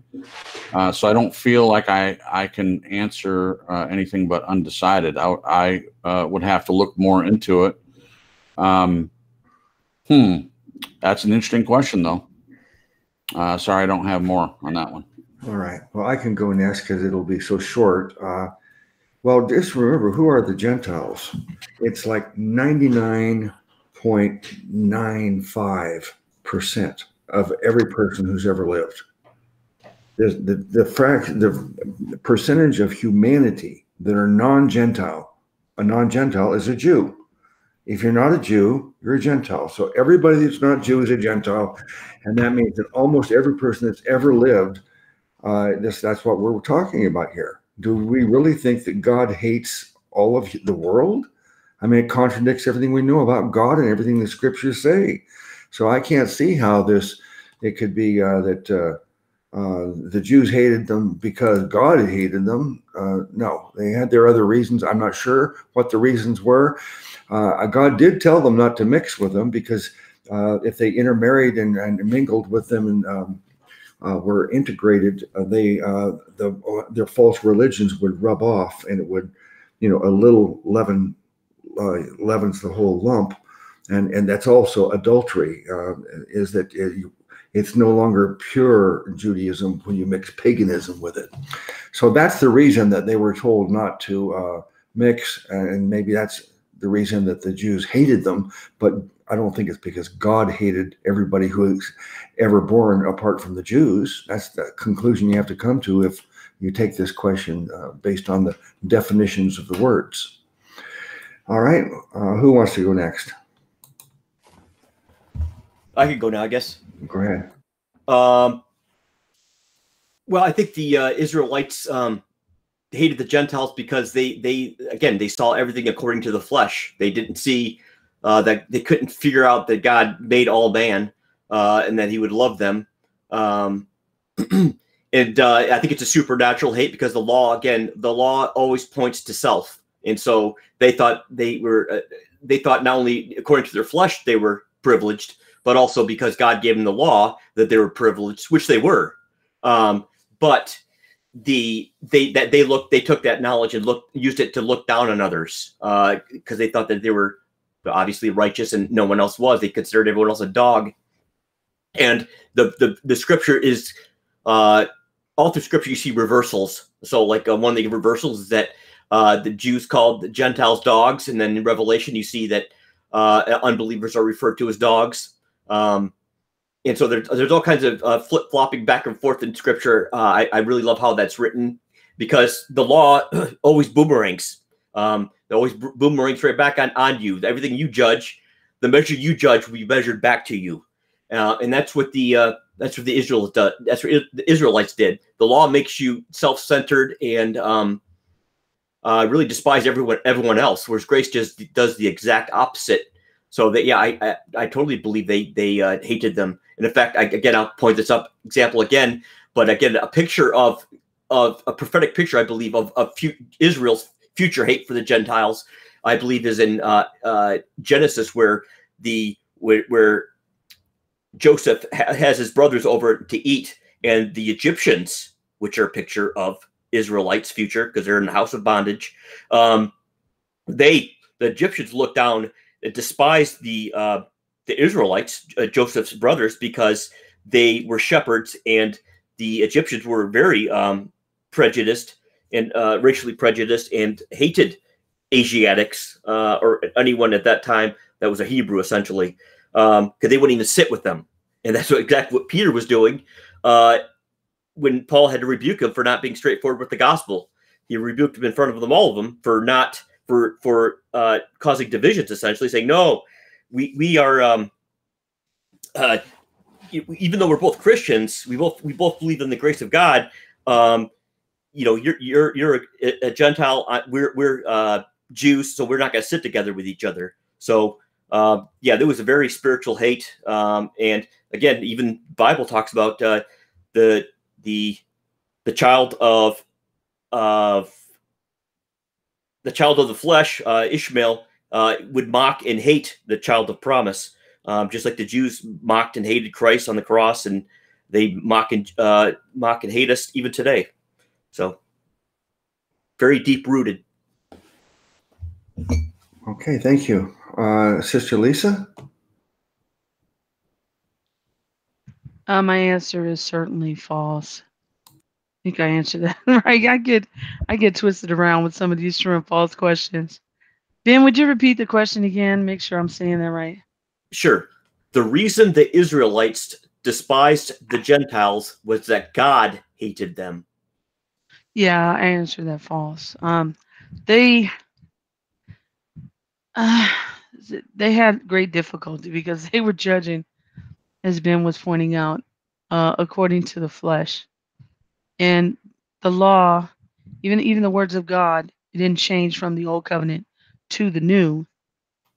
They're still spirit. The letter of this word is not the spirit of this word.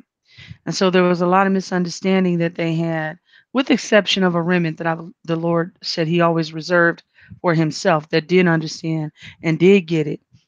Um, this is why they were commanded, for example, that the stranger came to dwell among them and he was going to dwell peaceably and adopt the laws of God. And as far as the covenant went and honored the covenant, that they could uh, be among them without any issue or problem.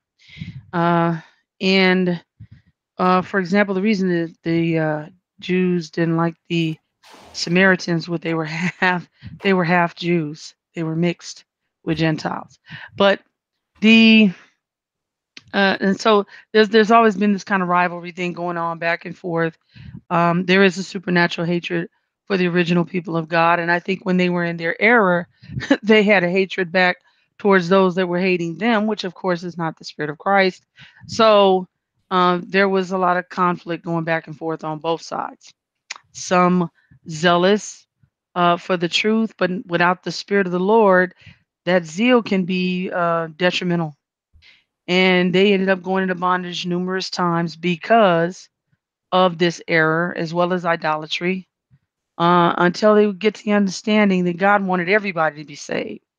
And I've often pointed out the Hebrews were created with a particular purpose in mind. One, to bring forth the promised Messiah. Well, first, to be a witness to the world before the Messiah, under the law. And then two, to bring forth the promised Messiah. And then three, to preach the gospel to all the world. And with the believing remnant, those things were fulfilled, thankfully, or we wouldn't have Jesus. And then the first church was indeed Hebrew. So, and then a mixture with Gentiles coming in, believing the gospel and hearing the gospel from them. We see that from Paul, Peter. They were Hebrew. They were taking the gospel to the world, and then there were Gentiles.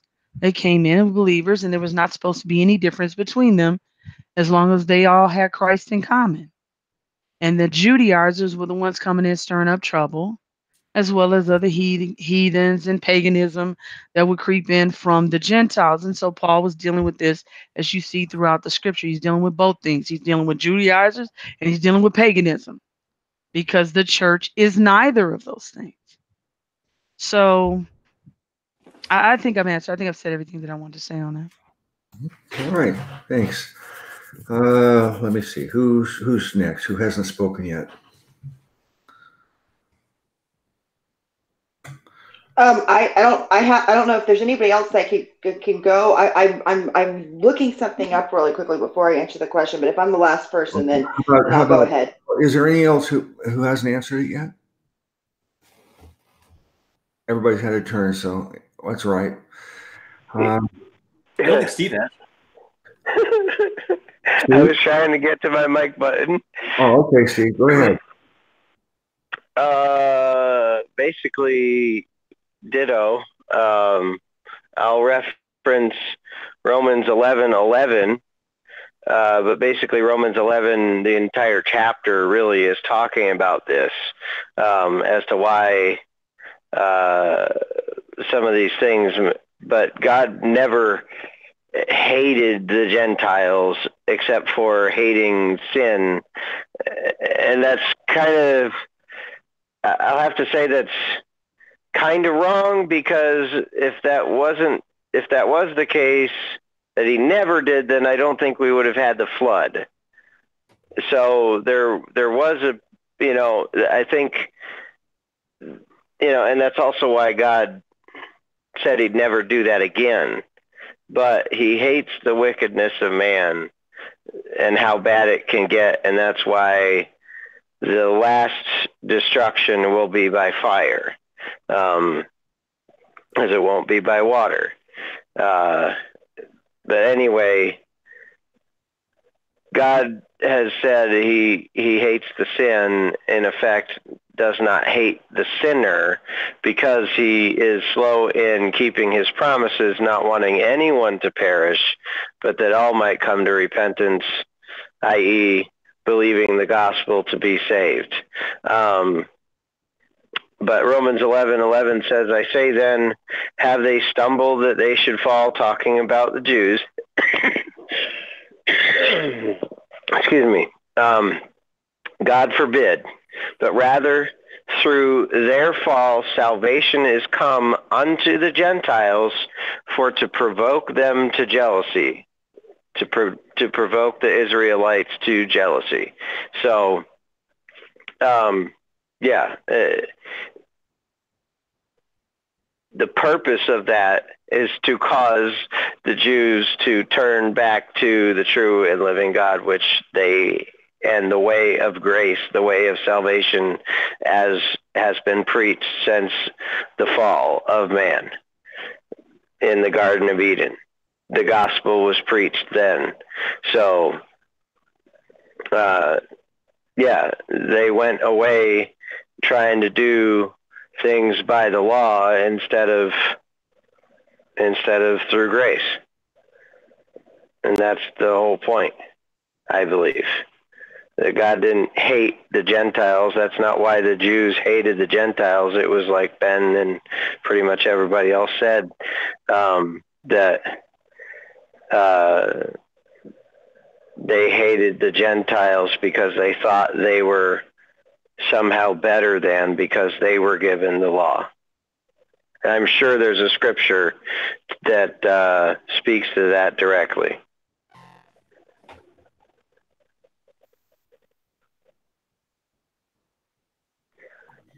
Okay, all right. Thanks. Angel, are you ready now? Yes, it was a dead end lead, really. But so basically, I feel everything everyone stated already is true. I do think, for me at least, what I hone in on the most is that that really the reason that they looked down upon the Gentiles, it was really a reflection of the fact that obviously they're a remnant is the exception, but the vast majority of the people of Israel, the people that were given the law, the chosen people, they totally took the bait in essence, because I feel that God, he knew when he set them apart and he told them that they were the chosen people and he gave them the law, he knew that there was only going to be a very few that understood that the only thing chosen about them was Jesus. They were chosen as the people who would eventually bring forth Christ in the flesh through their own lineage, and they would obviously be the keepers of the law. They would be the ones who really carried the torch up until a point. But he knew that there was going to be this incredible temptation for them to glory in themselves and their flesh and their heritage, racial pride, essentially. Racial pride, which is obviously one of the most repugnant forces on earth. And we've seen it do an incredible amount of damage repeatedly over and over again. And the issue is that, I mean, I feel one of the greatest reasons that they had such contempt for Christ was because he was he was what was special about them, and he also came to deliver the gospel to the whole world, and he came to reprove them and show them, no, you got it wrong. You've gloried in all the wrong things. You have totally missed the point of this that was given to you and entrusted to you by God. And I feel that they were threatened. Their sense of racial superiority essentially was threatened, because it was clear that somehow they thought that he was going to come and actually set them up as rulers of the whole world over these people that they viewed as inferior to themselves. But they also had this persecution complex, this victim complex, because they were limited in number, and they felt somehow persecuted by the fact that they weren't ruling and reigning over the Gentile world. They felt they were entitled to do that, and they thought that was what their Messiah was going to accomplish for them. They weren't even interested in the spiritual aspect. They weren't even interested in the salvation that he was accomplishing at the cross. They had missed that completely. They were looking for this earthly kingdom, and that they thought they would be the beneficiaries of, for their own, just because they thought that they were entitled to it, just for their own sense of racial superiority. And I think that that God obviously and knew that this was going to happen from the beginning, and it is set forth as an example to us. The peril that we all face when we have to choose between loving the things of the world and the flesh, or loving the things of God. And so to me, I think that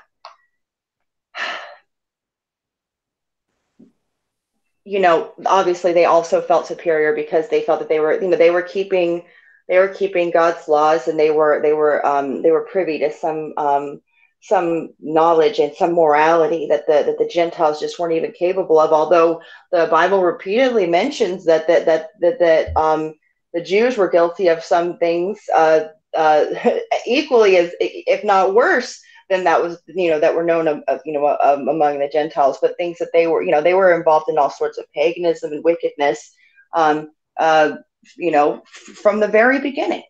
And it's really kind of amazing that the chosen people were also. It's almost hard to imagine some of the displays of ingratitude that we see, coming from them, to God Himself, to those, that even right after He leads them out of bondage, and in this miraculous display, parting the Red Sea, and they're already showing this, as God calls it, stiff-neckedness, and also just this, what I see is just profound ingratitude, already complaining and already wanting to go back. It's almost hard to imagine after seeing these miracles performed by God Himself just for you, and you're already complaining. And I think that they're supposed to serve as an example for us all, just to how wicked man is, and just how ungrateful, and how merciful God is, and how because He made sure to really He gives us literally no reason whatsoever to look at the Jews and be impressed by them at all throughout Scripture. Not at all. Quite the opposite, really. And we're supposed to see and look, yet still my mercy abides in them. I'm devoted to them. He's not going to turn His back on them, because, and that's supposed to be a picture to us as to how loving and forgiving and merciful He is.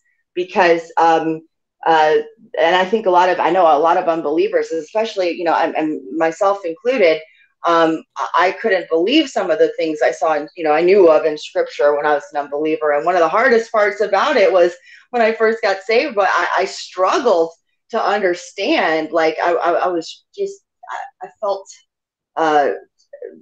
resentment almost at the fact that that these people that I saw is just really, the way the Bible describes them, is just very just kind of atrocious in a lot of ways, jerks. And I'm like, and they're the chosen, really? Like, I can't even, why?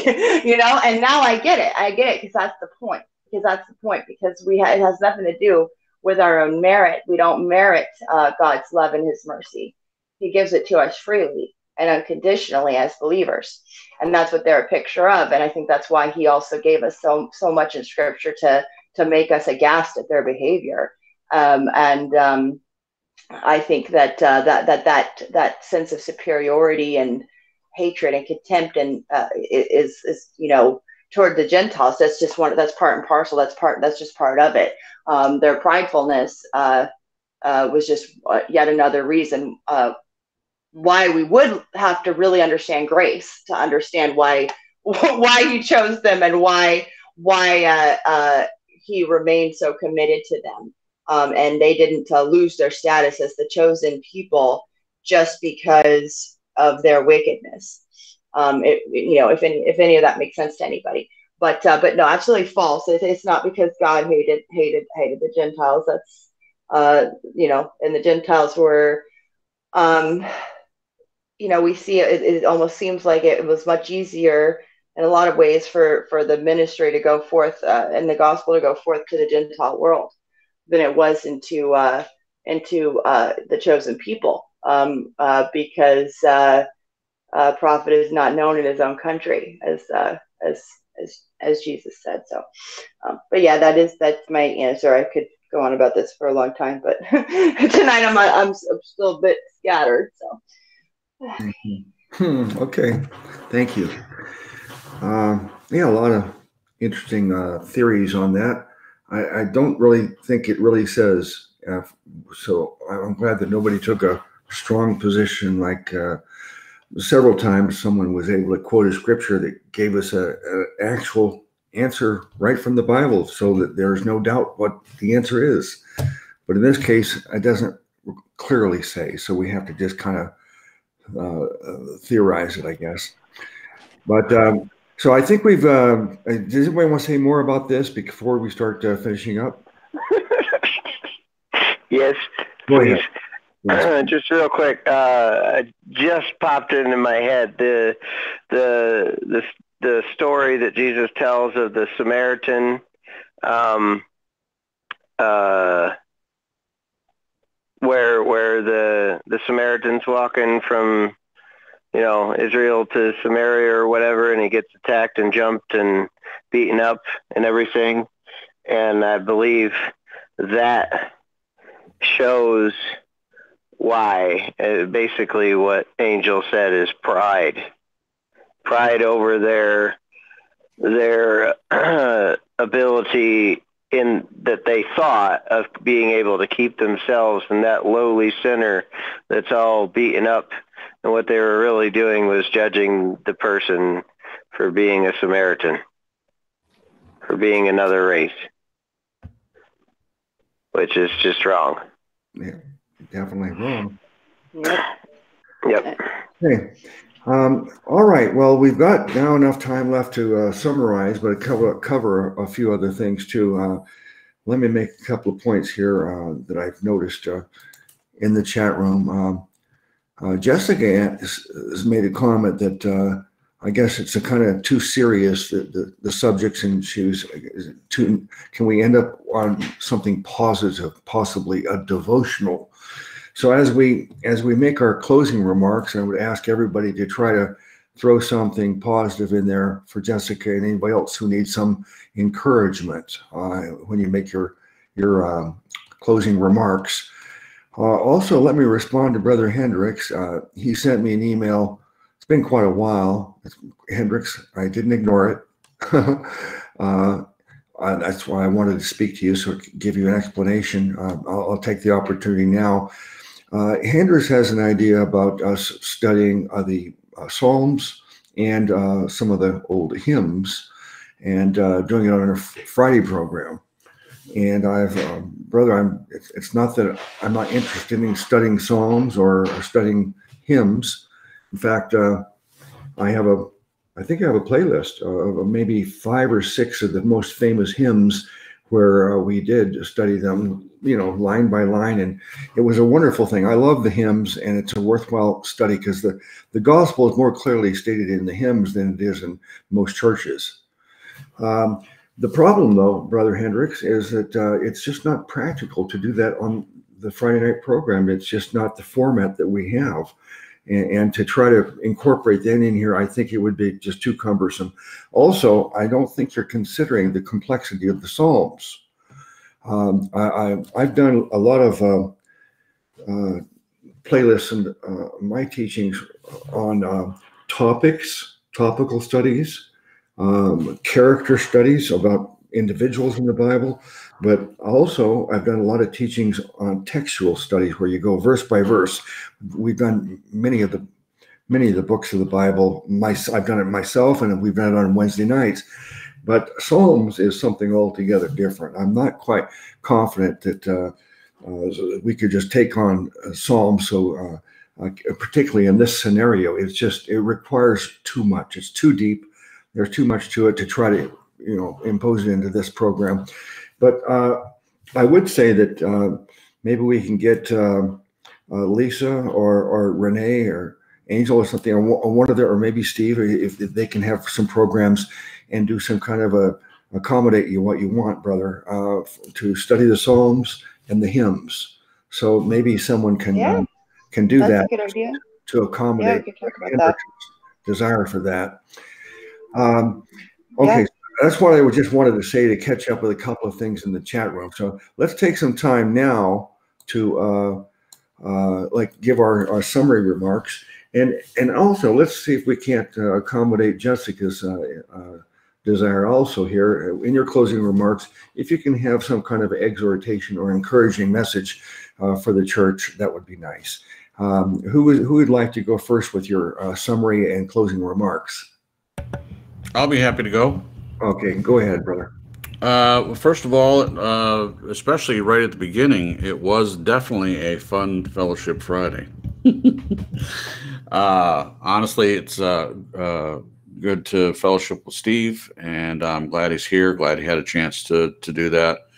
Haven't talked to him in a while, but with some people, in many ways, it's like no time actually went by. I mean, I find that interesting that there are a few people you don't talk to in a while, but when you do talk to them again, it's just like, hey, nothing seems to have passed between you. At least on my end, that's the way I feel. So I'm glad you were here, Steve. And can I give you an amen? You want to get an amen on that one? Yeah, sure. Amen. I'll take all the amens I can get. So that was great. Amen. The questions were excellent and some interesting answers tonight for sure. But all the questions were great, and I was glad to be a part of it. As far as an exhortation, I guess the best thing I can say right now is, regardless of what craziness and lies are going on in the world, that keeping your eyes focused on Christ and reading His Word is the best way to get through it. And I do believe 100% that God is there for all of His children, and that regardless of what we see, He does have a plan, even though it might be difficult for a while, if this is indeed the end times. I mean, they've thought it was the end times many, many times before. I don't disagree that it seems like it is. Sure feels like that right now, because the world seems to be doubling down on evil for sure. But God is with us. And so that's my exhortation, is just keep focusing on Christ and His Word. And I believe we'll get through this. And if not, we'll see Him face to face. Thanks a lot. And good night to everyone in the chat. Hope you guys have a great week.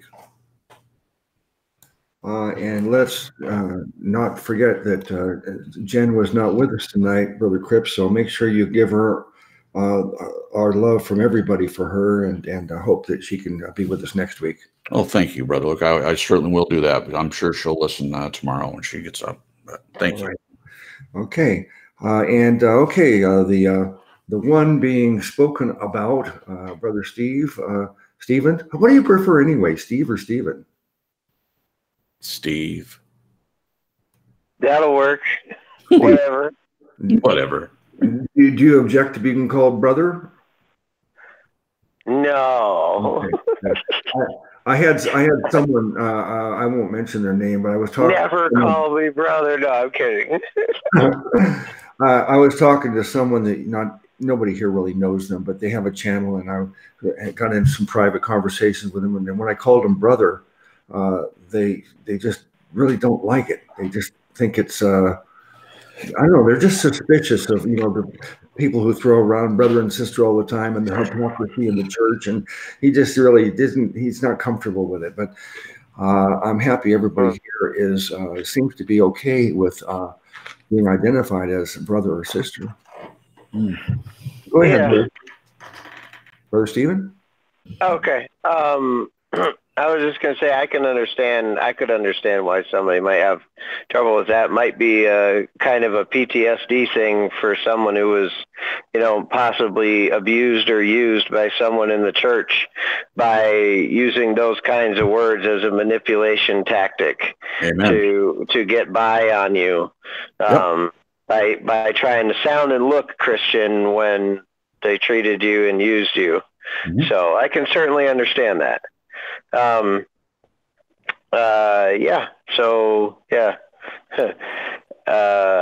don't, Steven, brother, whatever. Hey, hey, you. Mad Max. So Steve, what we're doing now as we finish up is we want you to give us your summary of the discussion tonight, and also if you have any like announcements or any closing remarks that you'd like to make, this is the time to do it. Okay, Hebrews 10:24, and let us consider one another to provoke unto love and to good works, not forsaking the assembling of ourselves together like we're doing right now, as the manner of some is, but exhorting one another, so much more, and so much the more, as ye see the day approaching. So that is my positive word, as much as I can do it, that our Savior is returning. We see the day approaching, so let's provoke each other to love and to do good things in our world as we see the world decline all around us. Let's stand and not be the example of hatred. Instead, be the example of love. As we see so much violence and everything happening, so much deception from everywhere you turn, you can't find the truth of what's actually happening. Amen. You know, on the news, they all seem to lie to you almost all the time, and even the ones that try to tell you the truth, they're getting their news from sources that are probably half truths at best. Yep. So it's tough, but just know that if you believe the gospel, which is the death, burial, and resurrection of Christ, he died for your sins. He was buried, all sins, past, present, future. He died for them, also nailing the law onto the cross that stood against us, covering the law away from us, so that now that because the law has been removed, nailed to the cross, that's why Paul says that where there is no law, there is no transgression. Because we're not under law, we're under grace, because we have been paid for by the blood of Christ. Then Jesus was buried, and he rose again bodily from the grave 3 days later. And if we believe that, if you believe that, that is what gives you eternal life from Jesus. So believe it if you haven't, and I'll see you in heaven someday. That's the good news I'd like to end with, is the gospel. Stay in your own lane, Steve. Amen. All right. All lives matter because Jesus died for all. Yeah, he did. Yes. Amen. Okay. Thank you, brother. That certainly was a positive note to end with for you. Brother, let me see. Brother Cripps, did you give a summary? I know you spoke just before him, but I can't remember if it was a summary or something else you said. No, I did, and I went on and on about Steve, and he said nothing about me, just for the record. Yeah, unbelievable. Okay. Such an he's an ingrate. Ingrate. That hurts. I will not apologize, as you said.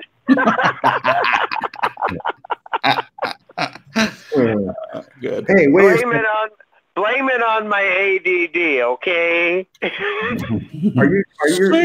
been a pleasure. You're on the borderline of exceeding the fun limit. Oh boy. Don't crank have too much crank fun. it up some more. Our heads might explode if we have too much fun.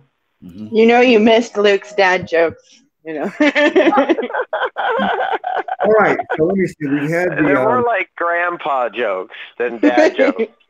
Okay, let's have, since Angel is being so assertive now, go ahead and assert your closing remarks, sister. If you have any announcements or any exhortations to make, go ahead. Well, I do want to say that I believe Ben, Steve, and I are going to be doing a sort of impromptu broadcast tomorrow evening at some point on Steve's channel. So please, if you want to check that out, go subscribe to his channel. It's Soldier for Christ. We are at war. You should probably be able to see it in the chat. Or somebody maybe who's not on a phone could enter that in the chat otherwise. But that's going to be sometime tomorrow evening. That's about as much as we can pinpoint it right now.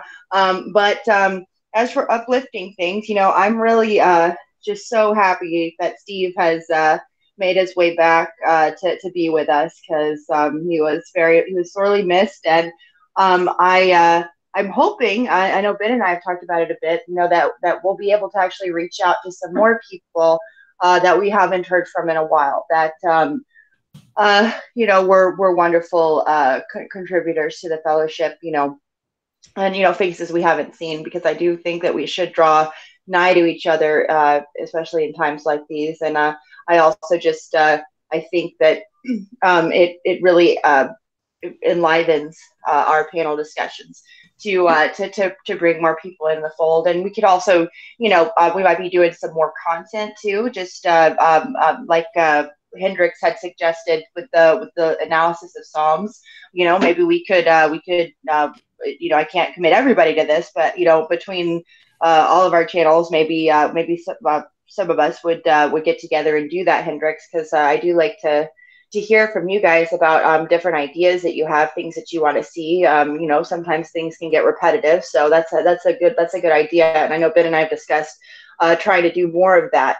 And I think that one of the most encouraging things I could add to Steve's gospel presentation is just that it is the object of our faith and not the quality of that faith or any quality that we may or may not possess that is our salvation. It's the object, which is Christ and his finished work on the cross, that is what saves us. And it is not the way that we display our faith or the way that we assess our own faith. Nothing like that. That is actually what saves us. It's not our devotion to serving the Lord. None of those things are what save us. And I can't think of anything more encouraging than that, because it really is, it is all about Jesus. And I do think, as Lisa says many times, God is on a search and rescue mission. And I truly believe that once he grabs a hold of you, he doesn't let go for anything. Even if you try, he's got you, for all eternity. And I've said before, he sets the bar really, really low, because he can't count on us for any part of it. He can't count on us for anything. He can't even count on us to be truly grateful for what he's done for us. And that's why it is really just as simple as what we're placing our faith in. And aside from that, I had a great time tonight. And I also want to remind everybody, well, I've at least right now, I'm thanking the Lord for Chinese people, because they ended up making Chinese food, and Chinese food is just delicious. And I'm about to go eat a whole bunch of it.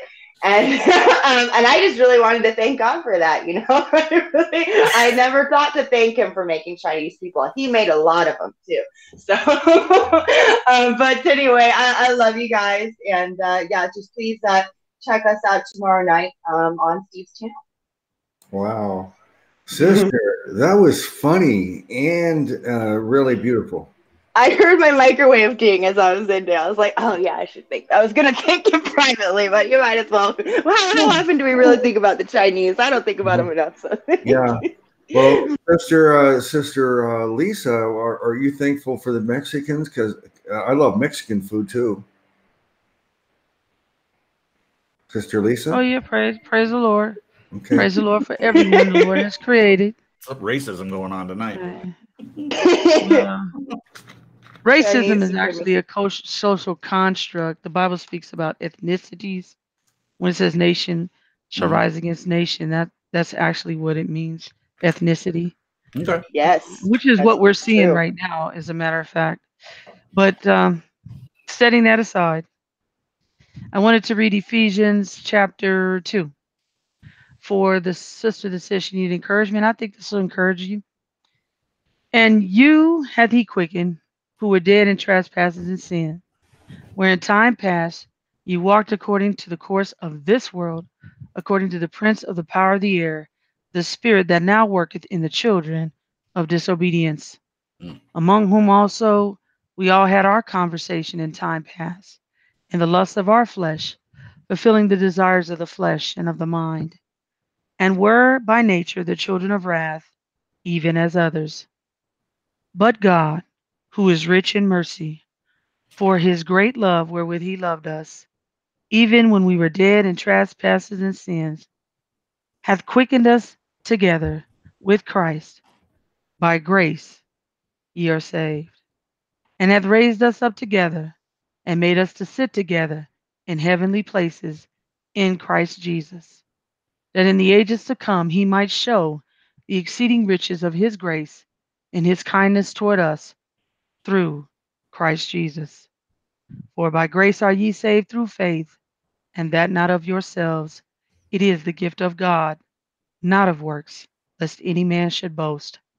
For we are his workmanship, created in Christ Jesus unto good works, which God has before ordained that we should walk in them. Wherefore remember that ye being in time past Gentiles in the flesh, who are called uncircumcision by that which is called the circumcision in the flesh made by hands, that at that time ye were without Christ, being aliens from the commonwealth of Israel, and strangers from the covenants of promise, having no hope, and without God in the world. But now in Christ Jesus, ye who sometimes were far off are made nigh by the blood of Christ. For he is our peace, who hath made both one, and hath broken down the middle wall of partition between us, having abolished in his flesh the enmity, even the law of commandments contained in ordinances, for to make in himself of twain one new man, so making peace, and that he might reconcile both unto God in one body by the cross, having slain the enmity thereby, and came and preached to you which were afar off, and to them that were nigh. For through him we both have access by one Spirit unto the Father.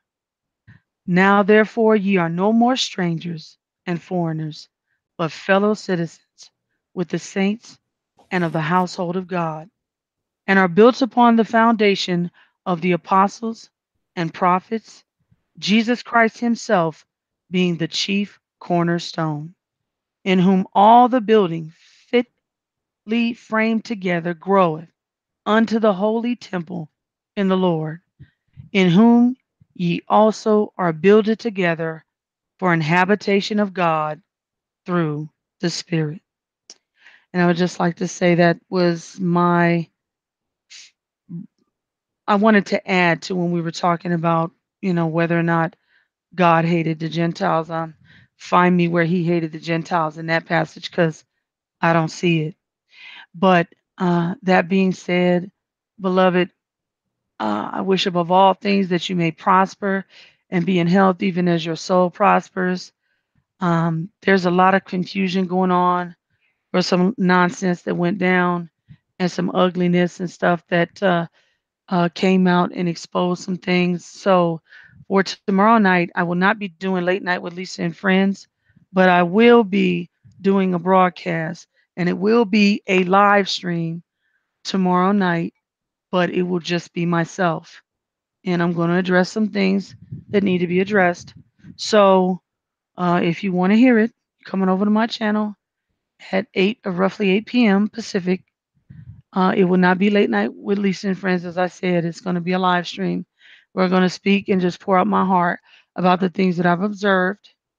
Not trying to stir up any trouble, but I think some things need to be addressed. And I've elected to do that by myself, so the chips can fall where they may, right on me, because I ain't scared to call the devil a devil, and I ain't scared to call a spade a spade. So anyway, I hope that you all have a blessed and wonderful evening. In the mighty name of King Jesus, I love you all. Good night. Good night, Lisa. Thanks, Sister Lisa. Amen. Yes, amen to that, sister. Okay. Well, the time tonight flew by, but I'm getting used to that. I'm actually adjusting my whole concept of time. It seems to be speeding up. We're having so much fun on these programs that the time is just flying by. But I do think that it's always the case. But I'll just mention it tonight that the programs that we have here and the fellowship is so beautiful. It is true fellowship. Very rarely do we have any issues that need to be, problems that come up. I know that we shouldn't be proud. We don't want to be proud of ourselves, and if we're proud of others, then we want all the glory to go to God. But I have to say that I'm very, very proud of the congregation, that the way that everybody conducts themselves and the love and fellowship that we have. I just greatly value it more than anything. Let me end by just, since we're all quoting scripture tonight, here's something I'll leave you with this thought. It's Philippians 4, verse 8. Finally, brethren, whatsoever things are true, whatsoever things are honest, whatsoever things are just, whatsoever things are pure, whatsoever things are lovely, whatsoever things are of good report, if there be any virtue, and if there be any praise, think on these things. All right. Thank you, everybody, for joining us tonight. I'll be looking forward to, I guess there's 2 programs tomorrow. Lisa's program at 8 p.m. Pacific, that's 11 Eastern, and time to be determined for Ben, could you put the link to Brother Steve's channel in the description box for this, so that everybody can access his channel? Subscribe to Steve's channel if you haven't already. And then, as they said, he's having a live program tomorrow with him and Angel tomorrow night on Steve's channel. And then there's another one, I guess, with Sister Lisa. All right. And it's going to be Ben and me and Steve on the Okay. show. And it's not.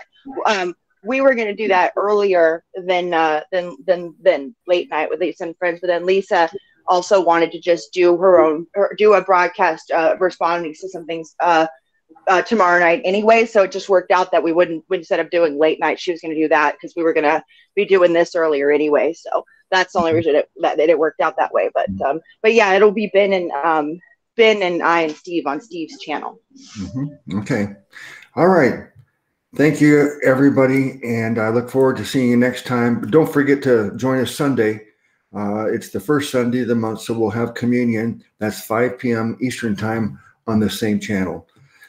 Bless you all in the name of our great Savior, God Jesus.